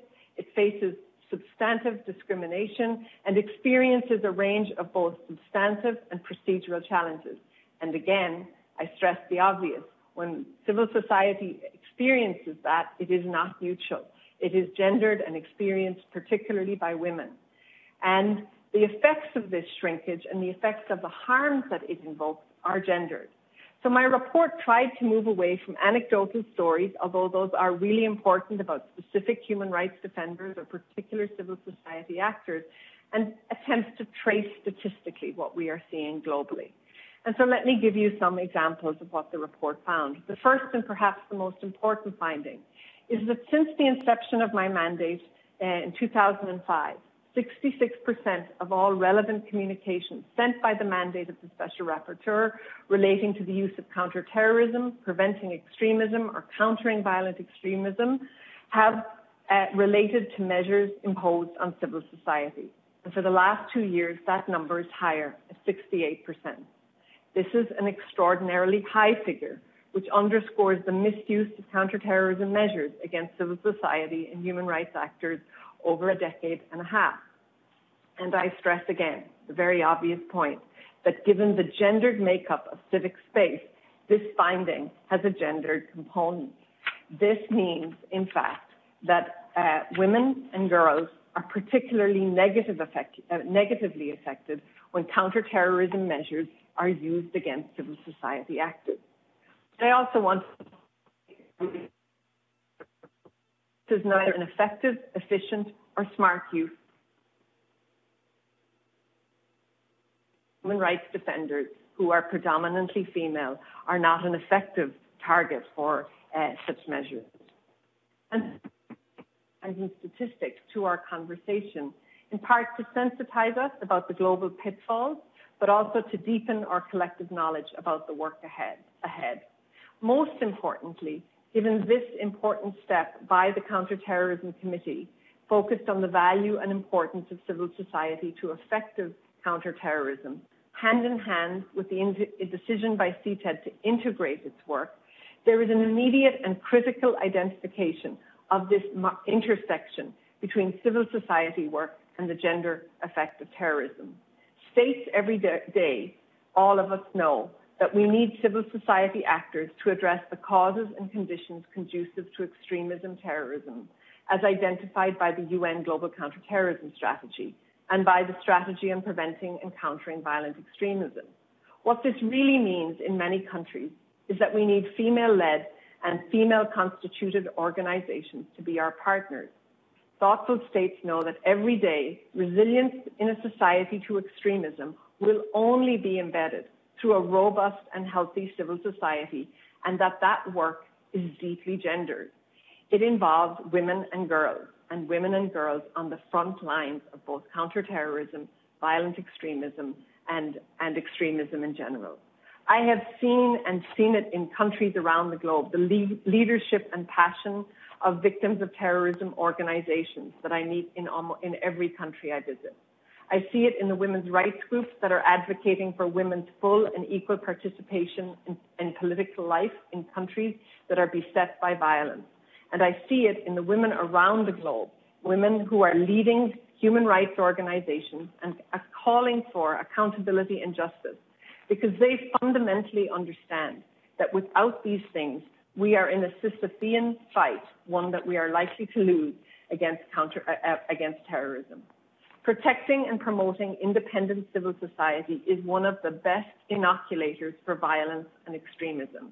Doing the opposite, namely targeting women's civil society organizations, is wholly inconsistent with meaningfully attending to the genuine terrorist threats that we are all so deeply aware of. Civil society is critical to channeling this discontent and allowing us to have that constructive and engaged space that we all need. And women's society, civil society organizations are at the forefront of these efforts. We need these organizations. And I hope that this open briefing gives us the inspiration and the determination to engage these organizations and the women human rights defenders who lead them in a spirit of generosity, partnership, equality, and the recognition of our shared values and interests. I close with the words of the Canadian poet Rupi Kapoor to say that, and I quote, "Our work should equip the next generation of women to outdo us in every field, and this is the legacy that we will leave behind." Thank you all. Thank you also for your patience with the technical difficulties that we experienced. Muchas gracias. Thank you very much, Ms. Ni Olin, for your presentation. I would like to thank both panelists for their contributions. This brings us to the end of our third session. En este momento abriremos. I would now like to open the floor for any questions or comments. And I would invite you to make comments on the issues before us today. I would offer the floor to members of the Security Council first. Would any member like to take the floor?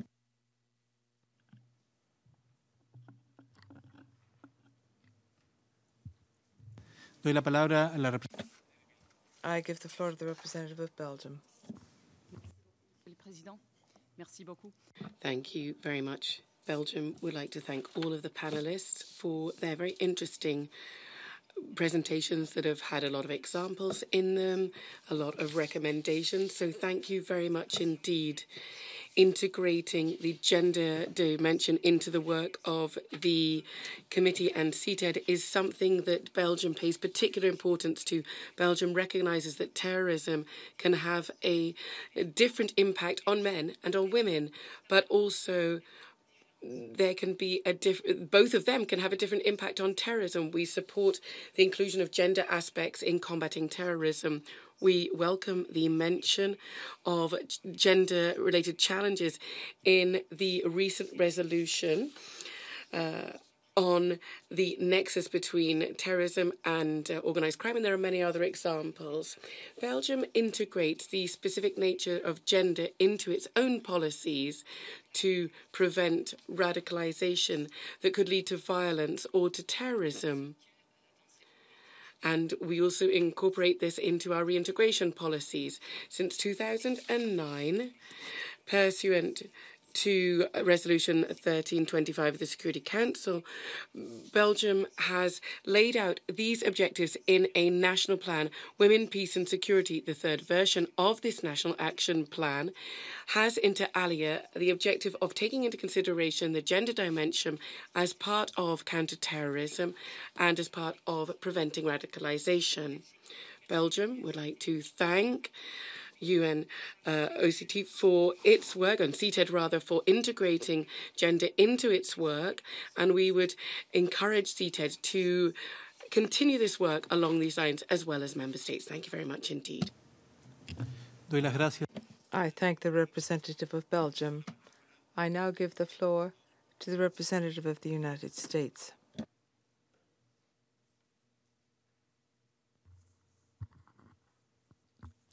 Thank you to CTED for hosting this briefing, and thank you to the chair as well. Fighting terrorism requires addressing specific factors that drive radicalization in communities. Poor governance, including human rights abuses by security sector actors, and marginalization. Including women in these efforts and addressing gender inequality that helps fuel violent extremism is essential to successful CVE policies. The U.S. strategy on women, peace, and security, and the U.S. strategy to support women and girls at risk of violent extremism and conflict chart a course for the United States government to undertake gender analysis in our overseas programs related to conflict resolution, management, and countering violent extremism. Gender analysis accounts for the fact that women and girls' perceptions of security and participation in or how they're affected from violence may be different than those of men and boys in the community. Strong analytical tools help us define risk and opportunities in order to maintain international attention on the various ways women and girls are affected by extremism and extremist violence, as supporters of terrorism, victims of its violence, and partners in preventing it. It is important that we continue to assess the international community's response to the role of both women and men in countering and preventing violent extremism, and to examine how we can include women's leadership in organizations, including the civil society organizations mentioned by the Special Rapporteur, in response to respond to these efforts more effectively and consistently. We must work cooperatively to assist member states in developing the appropriate tools, including through prevention, interdiction, prosecution, rehabilitation, and reintegration of foreign terrorist fighters. Special considerations need to be made for the unique trauma and needs of female foreign terrorist fighters. The United States is taking steps to address this important issue on several fronts, including through the congressionally mandated Strategy on Women and Girls at Risk of Violent Extremism and Conflict. This strategy calls for the application of gender analysis in our Countering Violent Extremism initiatives, which has identified opportunities to provide more than $30 million in programming over the last 2 years to support lines of effort identified in this strategy. Investments in countering violent extremism research is also critical. The United States supports and conducts its own research and analysis on the role of women in promoting and countering violent extremism. Our support includes collecting on-the-ground data, such as through the CVE Baseline Program, which has found that community support for women's empowerment is correlated with resilience to violent extremism. U.S. efforts to this end include work to building networks of women leaders to counter this violent activity. Within families, we are supporting parents, including mothers, to identify early warning signs of radicalization. The United States will continue to promote efforts to partner with credible community-based organizations with access to the women and girls most vulnerable to this phenomenon. We look forward to working with our partners on this effort and are pleased to see today a number of civil society organizations in the audience. We hope that this will be the case for other CTC briefings as well. I had one question for the panelists today. I was very interested in the discussion on repatriation of female foreign terrorist fighters covered by Mr. David Wells of CTED and the ICRC. And we would be interested to hear any trends and lessons learned that have been examined. We also noticed that we commend some of our partners in the room today from the Central Asian region for repatriating their citizens. And we also see that they're in the room today as well. And so we would be very interested to hear some of the lessons learned that CTED and ICRC have found. Thank you so much. I thank the representative of the United States, and I now give the floor to the representative of Germany. Thank you, Chair. And thanks to the panelists for the very interesting briefings today, and thanks to CTED for convening this important meeting. Violent misogyny is at the very center of many terrorist strategies and ideologies, with the women activists, women human rights defenders and peace builders, as well as women politicians often being the first to be targeted by a terrorist regime. When we look at the plight that women have endured under the terrorist regime of ISIS in Syria and Iraq, this debate could hardly be more timely. While state-like structures of the so-called caliphate have been dismantled, ISIS is not defeated. The threat of terrorism is still very relevant and immediate. Germany has a holistic human rights-based approach that also addresses the root causes of violent extremism. Strengthening women's rights is as important as ensuring rule of law, accountability, as well as civil society empowerment. We strive to look at and actively address gender-specific issues in a wide variety of policy areas and UN activities and mandates. For example, Germany introduced Security Council Resolution 2467 to advance women's rights in conflict situations, including conflicts related to terrorism. We reinforced this concept in Security Council Resolution 2482. As we have heard several times today, women's roles in violent extremism are diverse. From ISIS, we know that women played a decisive and active role for the cohesion in recruitment and as perpetrators of war crimes. At the same time, it is often women who can most effectively contribute to prevention and women who are trusted as peace builders. Therefore, gender sensitivity is critical to a comprehensive conflict and threat analysis, and therefore we applaud CTED's important work. Solid, policy-oriented research, as provided by CTED, is a key component for coming up with appropriate policy solutions, and we're looking forward to receive more valuable input from CTED. Education and public information are necessary parts of any solution. Developing counter-narratives on the internet, in social media, is very important. But let's not forget that the direct contact within a community, within a group of friends, within schools, places of worship, community center, or other public spaces, need to be even more prominent and promising. Intensifying human connections might stop people from isolating themselves and drifting into a world of radical ideas, distorted belief, and false hope, making them vulnerable to so-called offers from terrorist groups, as were described, especially in the second panel today. It is essential to reach out to women and men alike. equally important, we need to include both women and men as drivers of peaceful change in our prevention strategies. Another priority for Germany is criminal prosecution of crimes committed by Daesh, and therefore I was very closely and interested listening to what Ms. Ahmed just said in the last panel about the prosecution and sentences against women. In Germany, the Federal Public Prosecutor General has started numerous investigations against IS supporters who have returned to Germany, including women. They are charged for membership in a terrorist organization, war crimes, and violation of the rules concerning war weapons control. One of the alleged offenders is accused of murdering a Yazidi child. On 5th of July this year, the first verdict was passed against a woman who was running propaganda for the IS on her blog, and she was sentenced to 5 years imprisonment. Briefly touching on the issue of repatriation, almost 2/3 of German citizens who are detained in northern Syria at the moment are women. We strive for an orderly return with emphasis on humanitarian aspects. We prioritize repatriating children, who we predominantly consider victims, and those women who are not subject of criminal investigations. I'd like to end by once more thanking CTED as well as the other panelists, briefers, and their organizations for their very important work, providing the basis for developing joint, comprehensive, and gender-sensitive policy responses to tackle the root causes of radicalization, violent extremism, and terrorism. Thank you. I thank the representative of Germany, and I now give the floor to the representative of the United Kingdom. Thank you, Chair, and thank you, CTED. We're very pleased, especially to have this open briefing on the first day of our presidency. As a co-pen holder on 2242, we believe that the integration of gender into all aspects of counterterrorism and CVE is, in fact, a key component of its credibility and its effectiveness. And I think to that end, we'd very much also like to welcome UN Women, UNODC, other UN partners, and certainly our civil society colleagues in the room today. It certainly was a little disheartening, but I think not inaccurate when we heard that quite often terrorists have been out front of many of us in integrating gender into their approach, and so it does seem like high time that we catch up and close that gap. I very briefly want to make 3 points, which include a couple of questions. We heard a lot today, so I'll try and consolidate it.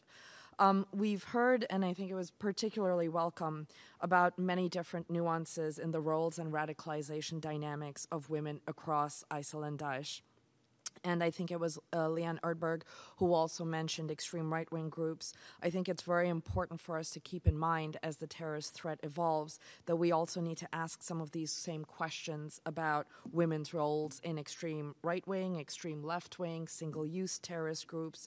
And remember all that time, that these aren't in fact new. We have a lot of lessons to learn from past experiences with women and terrorism. So certainly to take that into account as we develop a deeper understanding of gender dynamics. The second point I wanted to touch on is the UK is looking at vulnerability and culpability with a very balanced perspective regardless of gender. However, we do also recognize that this balance is sometimes difficult where there are inequalities and circumstances that shape women's participation or opportunities, especially where they are perhaps coerced or pressured to join. And so welcome lessons learned and discussions about how to balance this approach between looking at women's roles and culpability in prosecution, rehabilitation, reintegration, regardless of gender, while balancing some of the inequalities. Certainly in the UK, we have tried to integrate gender in terms of both research and operational training and support. We have supported research and a deepening of the understanding of gender dynamics across a number of our own internal agencies and through other partners. But we're also looking at some of our capacity building and internal training efforts to look at making sure that women are part of the analysis process, but also in terms of recruitment and in terms of access to projects. And I think that's something we can all look at improving in a number of aspects. To that end, we've published a cross-departmental guidance note to ensure that all departments that are engaged in counterterrorism efforts have access to a lot of the same guidance and priorities and information. And we're working very closely with partners, including civil society and a number of implementing partners. The National Action Plan, the 1325 National Action Plan, also has a very important CVE strategic objective, which is to ensure and enhance women's increased participation in the delivery of CTCVE projects. I also just wanted to make one comment. We heard today about a number of really useful UN products and tools and handbooks and guidance note. It would be very helpful, I think, from an absorption point of view, if these could be rationalized and collated going forward, or if there was some way to make sure that the different products that are coming out speak to each other or are somehow made more accessible to member states in terms of one or fewer products, if that is possible. Thank you. I thank the representative of the United Kingdom. I thank the Security Council members who have taken the floor on this item, and I now open the floor to all other participants and guests. Doy la palabra. I give the floor to the representative of Sri Lanka. Thank you, Chair. Sri Lanka thanks the CTC and CTED for hosting this open briefing and the panelists for their comprehensive and interesting presentations. Sri Lanka is committed to integrating gender into its national policies and frameworks, including implementing related resolutions. Having suffered under the yoke of terrorism for nearly 30 years, Sri Lanka understands the differential impact of conflict on men and women and youth. Sri Lanka, and as already extensively discussed, extremism and radicalization can stem from various political, socioeconomic, and psychological factors, and therefore addressing the root causes and also addressing SGBV issues are very important. Therefore, one of the key target groups in Sri Lanka's empowerment programs are female-headed households, including war widows. Sri Lanka knows or recognizes the fact that the protection and economic, social, and infrastructural needs of war-affected women continue to require our attention. To this end, Sri Lanka finds it crucial to incorporate gender in transitional justice processes as stipulated in Resolution 1325. Sri Lanka is, in this regard, also currently in the process of developing an action plan on women, peace, and security for the implementation of Resolution 1325 with the support of the government of Japan. However, although a separate comprehensive action plan devoted to the WPS agenda is still under development, the issues addressed in 1325 are incorporated in several other specific action plans, such as for the protection and promotion of human rights, plan of action to address sexual and gender-based violence, and the action plan for women-headed households. A whole-of-government plan of action to prevent and counter violent extremism and build community resilience throughout the country is also being explored at this time, which will also integrate gender. Sri Lanka recognizes the need to address gender mainstreaming in post-conflict reconciliation, and in this regard, Sri Lanka continues to engage the PBF through the Peace Building Priority Plan. The scope of the plan was expanded in 2018 to include 12 new strategic outputs where gender is incorporated. The Peace Building Recovery facility projects also include the participation of youth and women in the peace-building process through engagement in policy-making processes to improve the role of women in politics. Gender and youth promotion initiatives also include empowering women for inclusive and sustainable peace and reconciliation and building peace through economic empowerment of women in Sri Lanka. Again, I thank you for inviting us to this briefing and for hosting this very, very important briefing on this important subject. Thank you very much. I thank the representative of Sri Lanka, and I now give the floor to the representative of Kazakhstan.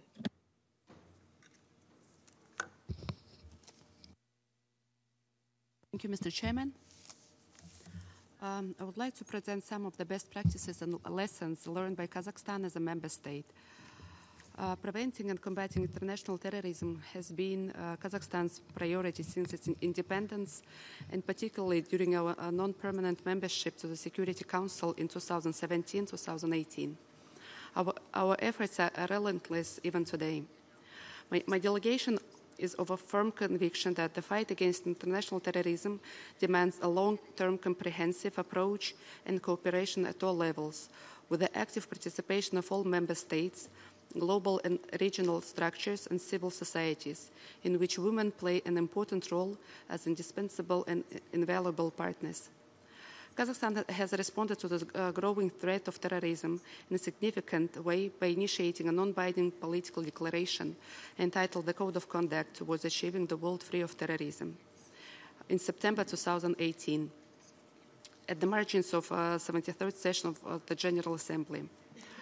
I'm happy to inform that as of today, 86 member states have joined the code, and we thank them sincerely for coming towards for coming forward to coalesce together to support the UN in implementing CTED and encourage others to join this coalition.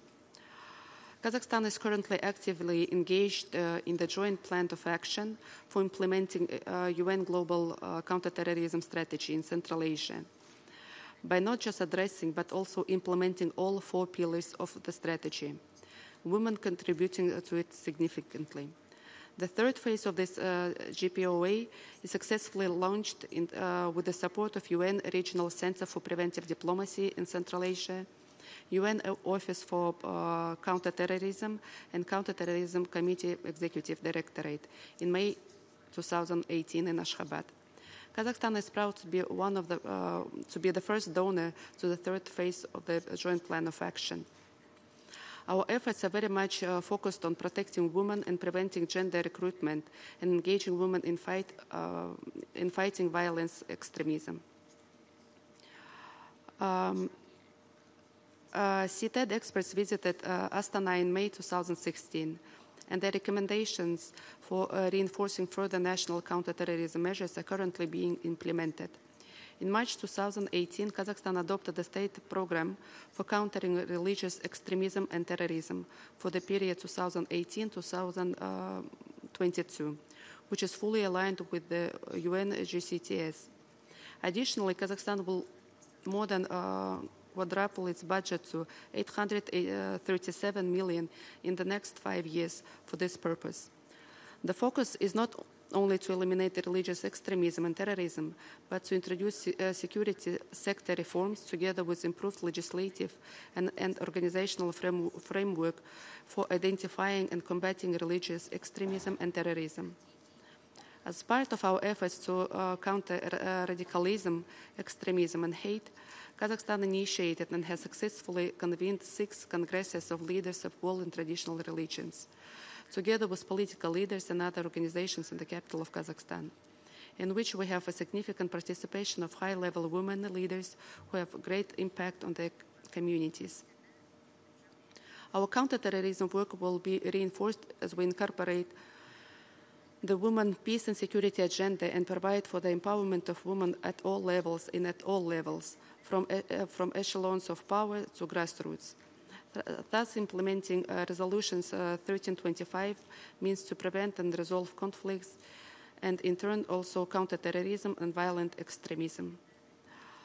Mr. Chairman, I would also like to share with this distinguished gathering Kazakhstan's unique experience of successfully bringing home from Syria a total of 595 Kazakh citizens, including over 400 children, who were previously involved in the ISIL. This undertaking is an innovative operation called Jusan, possible only because of very close international cooperation executed in 4 phases from January to June 2019. Translated from the Kazakh language, the name Zhusan means bitter wormwood, which for nomads is associated with the fragrance of the homeland. This underlines the humanitarian character of the entire rescue operation, primarily for women and children who became the victim of terrorism. Those returning home undergo a rehabilitation program and a reintegration back into society, and we have already seen positive results. Several women from the first batch have secured jobs and are currently working. Children are joined with their relatives and go to public schools. It is still a work in progress, but is beginning to bear the fruits. Many of these women are our partners in assisting in awareness-raising efforts to prevent further recruitment. With the participation of government agencies, non-governmental organizations, clergy and volunteers, measures were taken in the spheres of medical, psychological, and social assistance.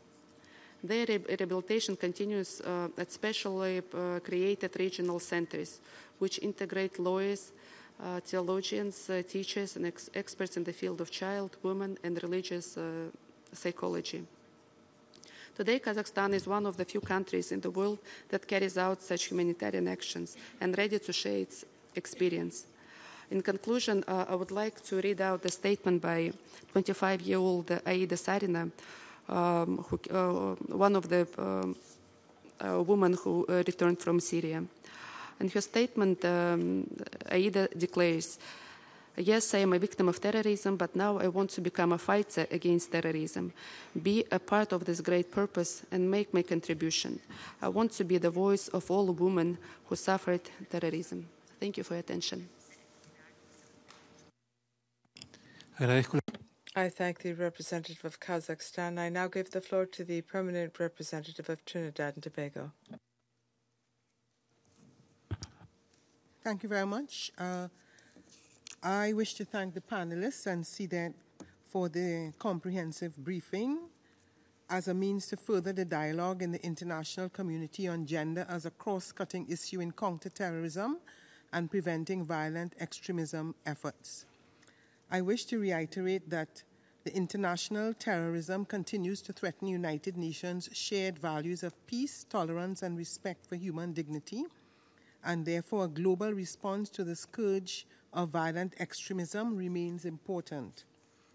I wish to take note that the Security Council has adopted a number of resolutions calling for member states to adopt a gender-sensitive approach to specific issues related to prosecution, rehabilitation, and reintegration, which confirms the effective counter-terrorism and PV measures must address the socio-economic challenges and pressures attendant in vulnerable societies, which further fertile ground for exploitation by terrorist groups in order to breed hatred, intolerance, and violence.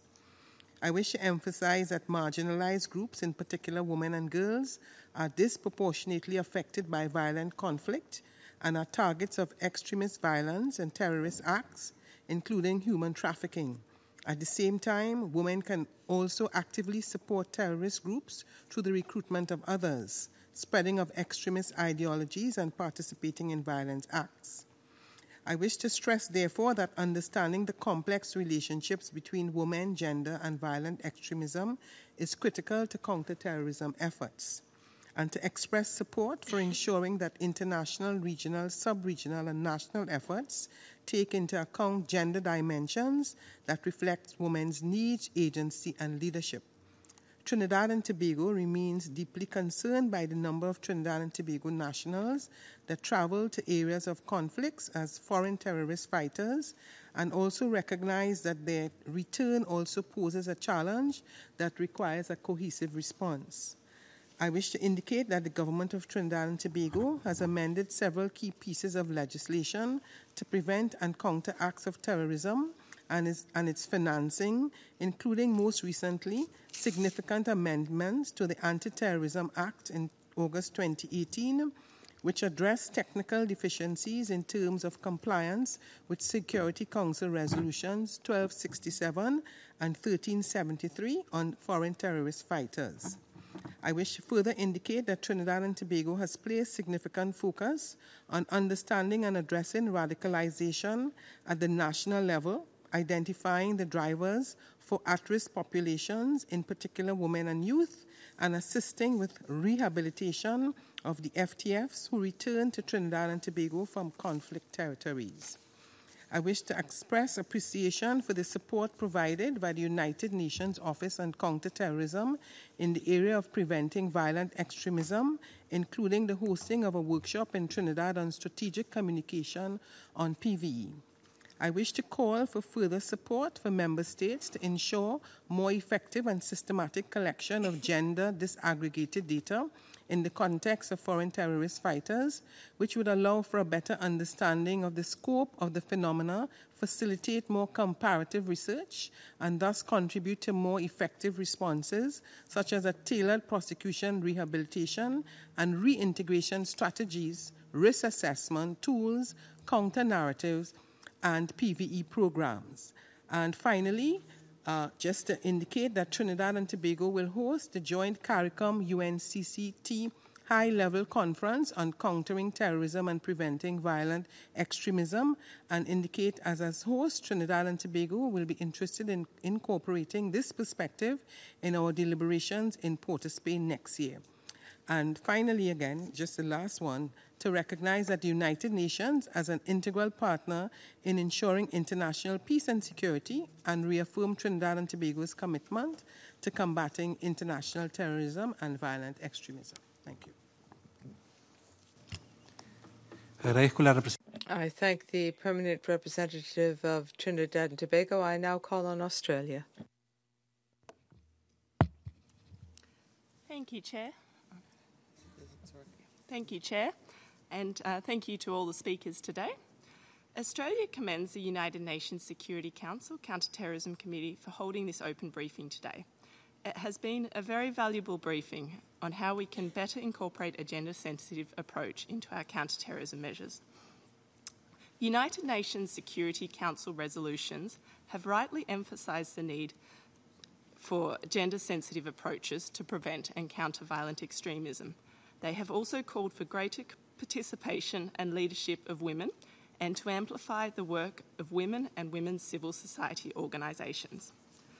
Terrorists have cleverly exploited gender norms and stereotypes. We need to be smarter on gender than they are to counter violent extremism effectively.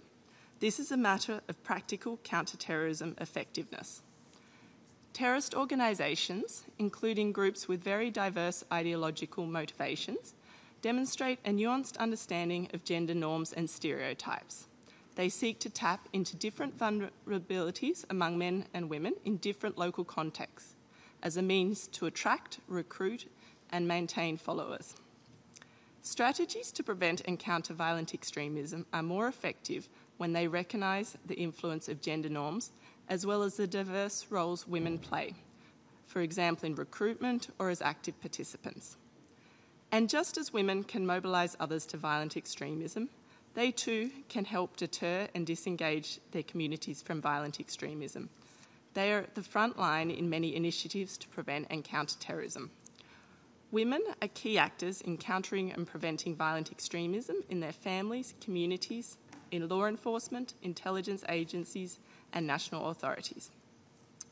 In contributing to international efforts, Australia co-chairs the Countering Violent Extremism Working Group of the Global Counter-Terrorism Forum with our close friend and partner, Indonesia.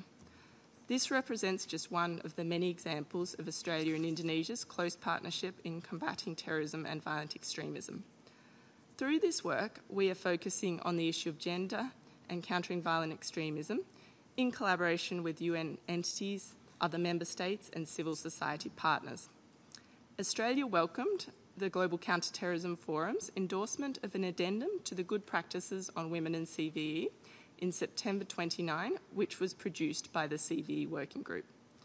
Australia remains committed to working with the Counter-Terrorism Committee, UN CTED, other UN entities, member states, civil society partners to integrate gender throughout our counter-terrorism activities. Thank you very much.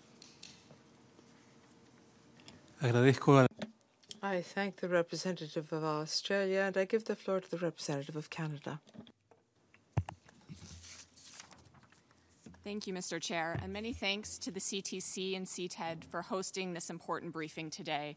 I think it's been very valuable as we wind down WPS Week to have the opportunity to exchange our views on these issues. And I'd also like to thank you for the balance that you created in the panels. I think it was a really great mix of UN agencies, of civil society, of men and women that allowed us to reflect on some of the themes that were being discussed, and really reinforced how important it is to integrate gender into our CT efforts. I'd like to begin with the comments from USIP on the fact that terrorist groups bring value by being able to see women. So what do we need to do? As practitioners, we largely continue to rely on simplified gender stereotypes, assumptions, and biases that cast women as victims and men as perpetrators, which, along with other problematic assumptions, dominate the CVE and CT narrative. This has important consequences and prevents some of us from grasping the more complex, nuanced, and yet critical dimensions of violent extremism and terrorism. This paradigm is changing, but slowly.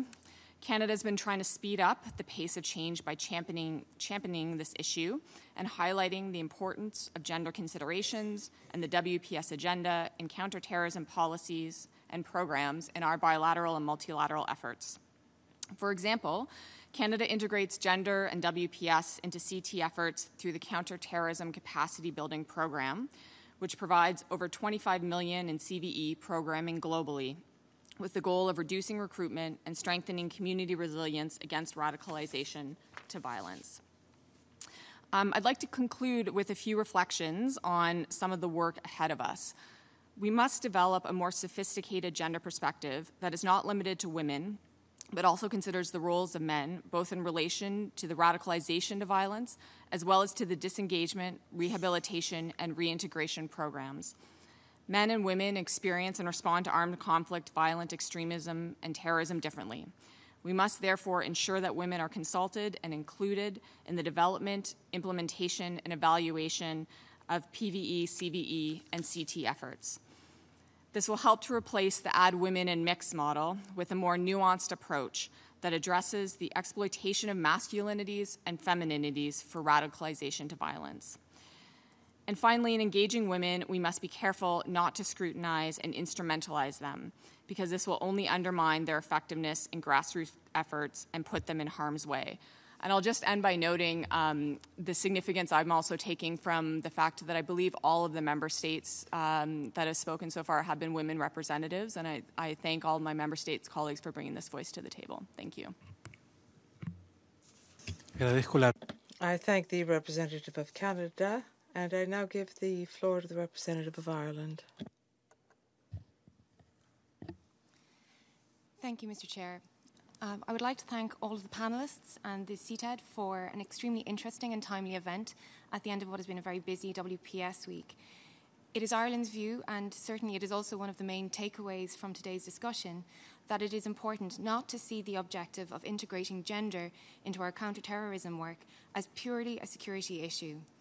2 out of the 3 sessions this afternoon have focused on dealing with women as perpetrators or as potential perpetrators of terrorism. And while the security aspects of the question are, of course, increasingly relevant, as we have seen with the phenomenon of women recruits to ISIS, this is not the only lens.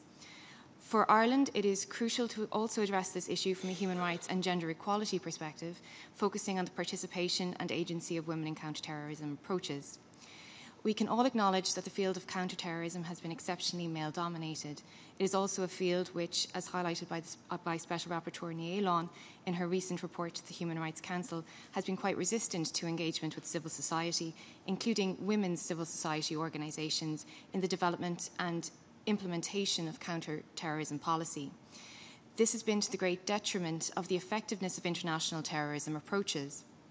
Counter-terrorism measures which do not make space for civil society or integrate human rights and gender equality cannot, in the long run, be considered effective counter-terrorism, and government measures which lack these crucial elements can, in fact, contribute to radicalisation. We need to recognise that counter-terrorism measures have in many instances been instrumentalised by governments to stifle civil society space, and as the panellists have pointed out, women's organisations and women human rights defenders are particularly vulnerable to the effects of shrinking civil society space. I want to echo Ms Ahmed's emphasis that it is important not to securitise this issue. Gender has to be considered more broadly by the counter-terrorism community. And again, I'd just like to thank you for this very, very interesting event and to the end of this week, and congratulate the panel on great contributions. I thank the representative of Ireland and all of the other participants.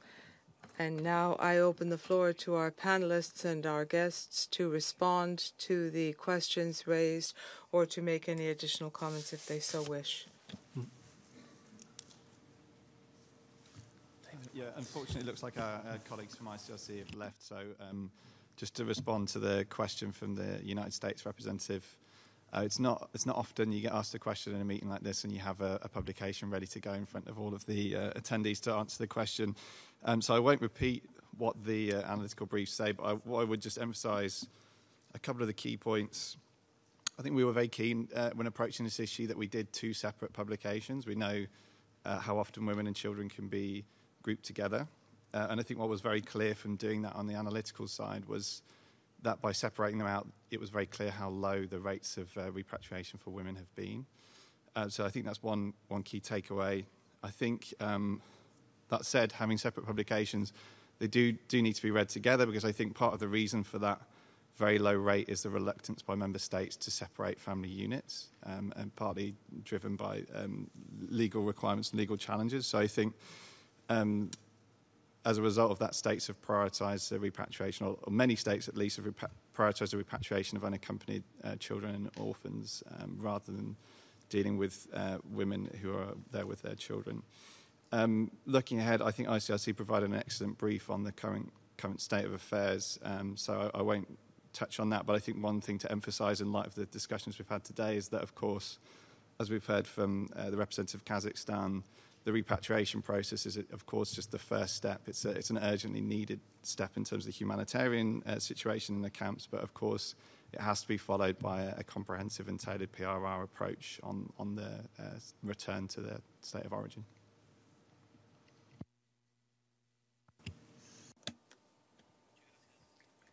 Thank you very much, Mr. Wells. Does any other panelist wish to take the floor?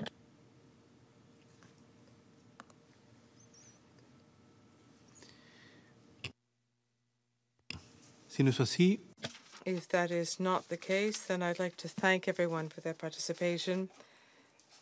We have reached the end of our open briefing, and I believe that we've heard very informative presentations and we've had a useful opportunity for an exchange of views. And I will conclude by making the following closing statement. Excellencies, distinguished representatives, ladies and gentlemen, during our discussions today, we focused on 3 thematic priorities: the drivers of female radicalization, gender-sensitive prosecution, rehabilitation and reintegration strategies, and the role of women's civil society organizations in countering terrorism and violent extremism. We have learned about the many push and pull factors of women's radicalization, the role that women play in violent extremist groups in different regional contexts, and the skillful ways in which terrorist groups use and exploit gender dynamics. Understanding the diverse circumstances and motivations behind women's radicalization is essential to design effective, tailored measures to counter and prevent their involvement in violent extremism. The one-size-fits-all policies will not be sufficient. We have also discussed the challenges and the good practices associated with ensuring return from terrorist groups in a gender-sensitive manner and in compliance with international law, including international humanitarian law, international human rights law, and refugee law. The current situation of women and children held in northern Syria and Iraq requires an urgent response. We must strengthen our efforts to develop more effective and nuanced gender-sensitive solutions to screening, prosecution, rehabilitation, and reintegration using tailored risk assessment tools. In our responses, we must be mindful of the different roles played by women, bearing in mind that there is no simple binary relationship between victim and perpetrator, and that women engage in and are affected by violence in complex ways. It is also essential to ensure that those efforts are effective and human rights compliant. In particular, we must be aware of the impacts of counter-terrorism measures on women's rights. This is an area that requires further research and analysis to inform our policy and programming responses. We have also discussed the importance of empowering women, as well as other concerned civil society groups, in countering violent extremism.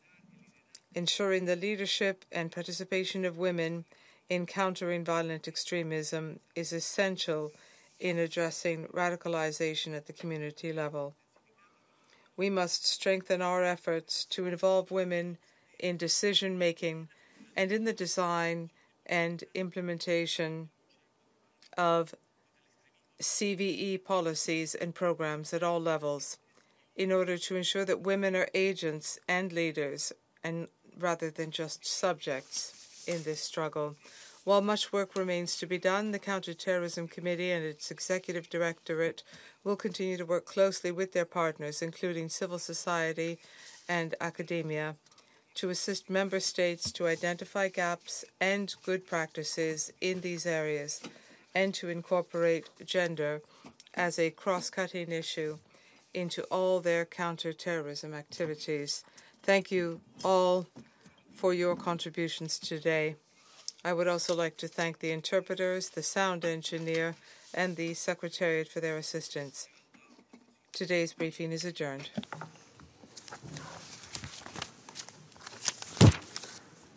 Well, thank you very much.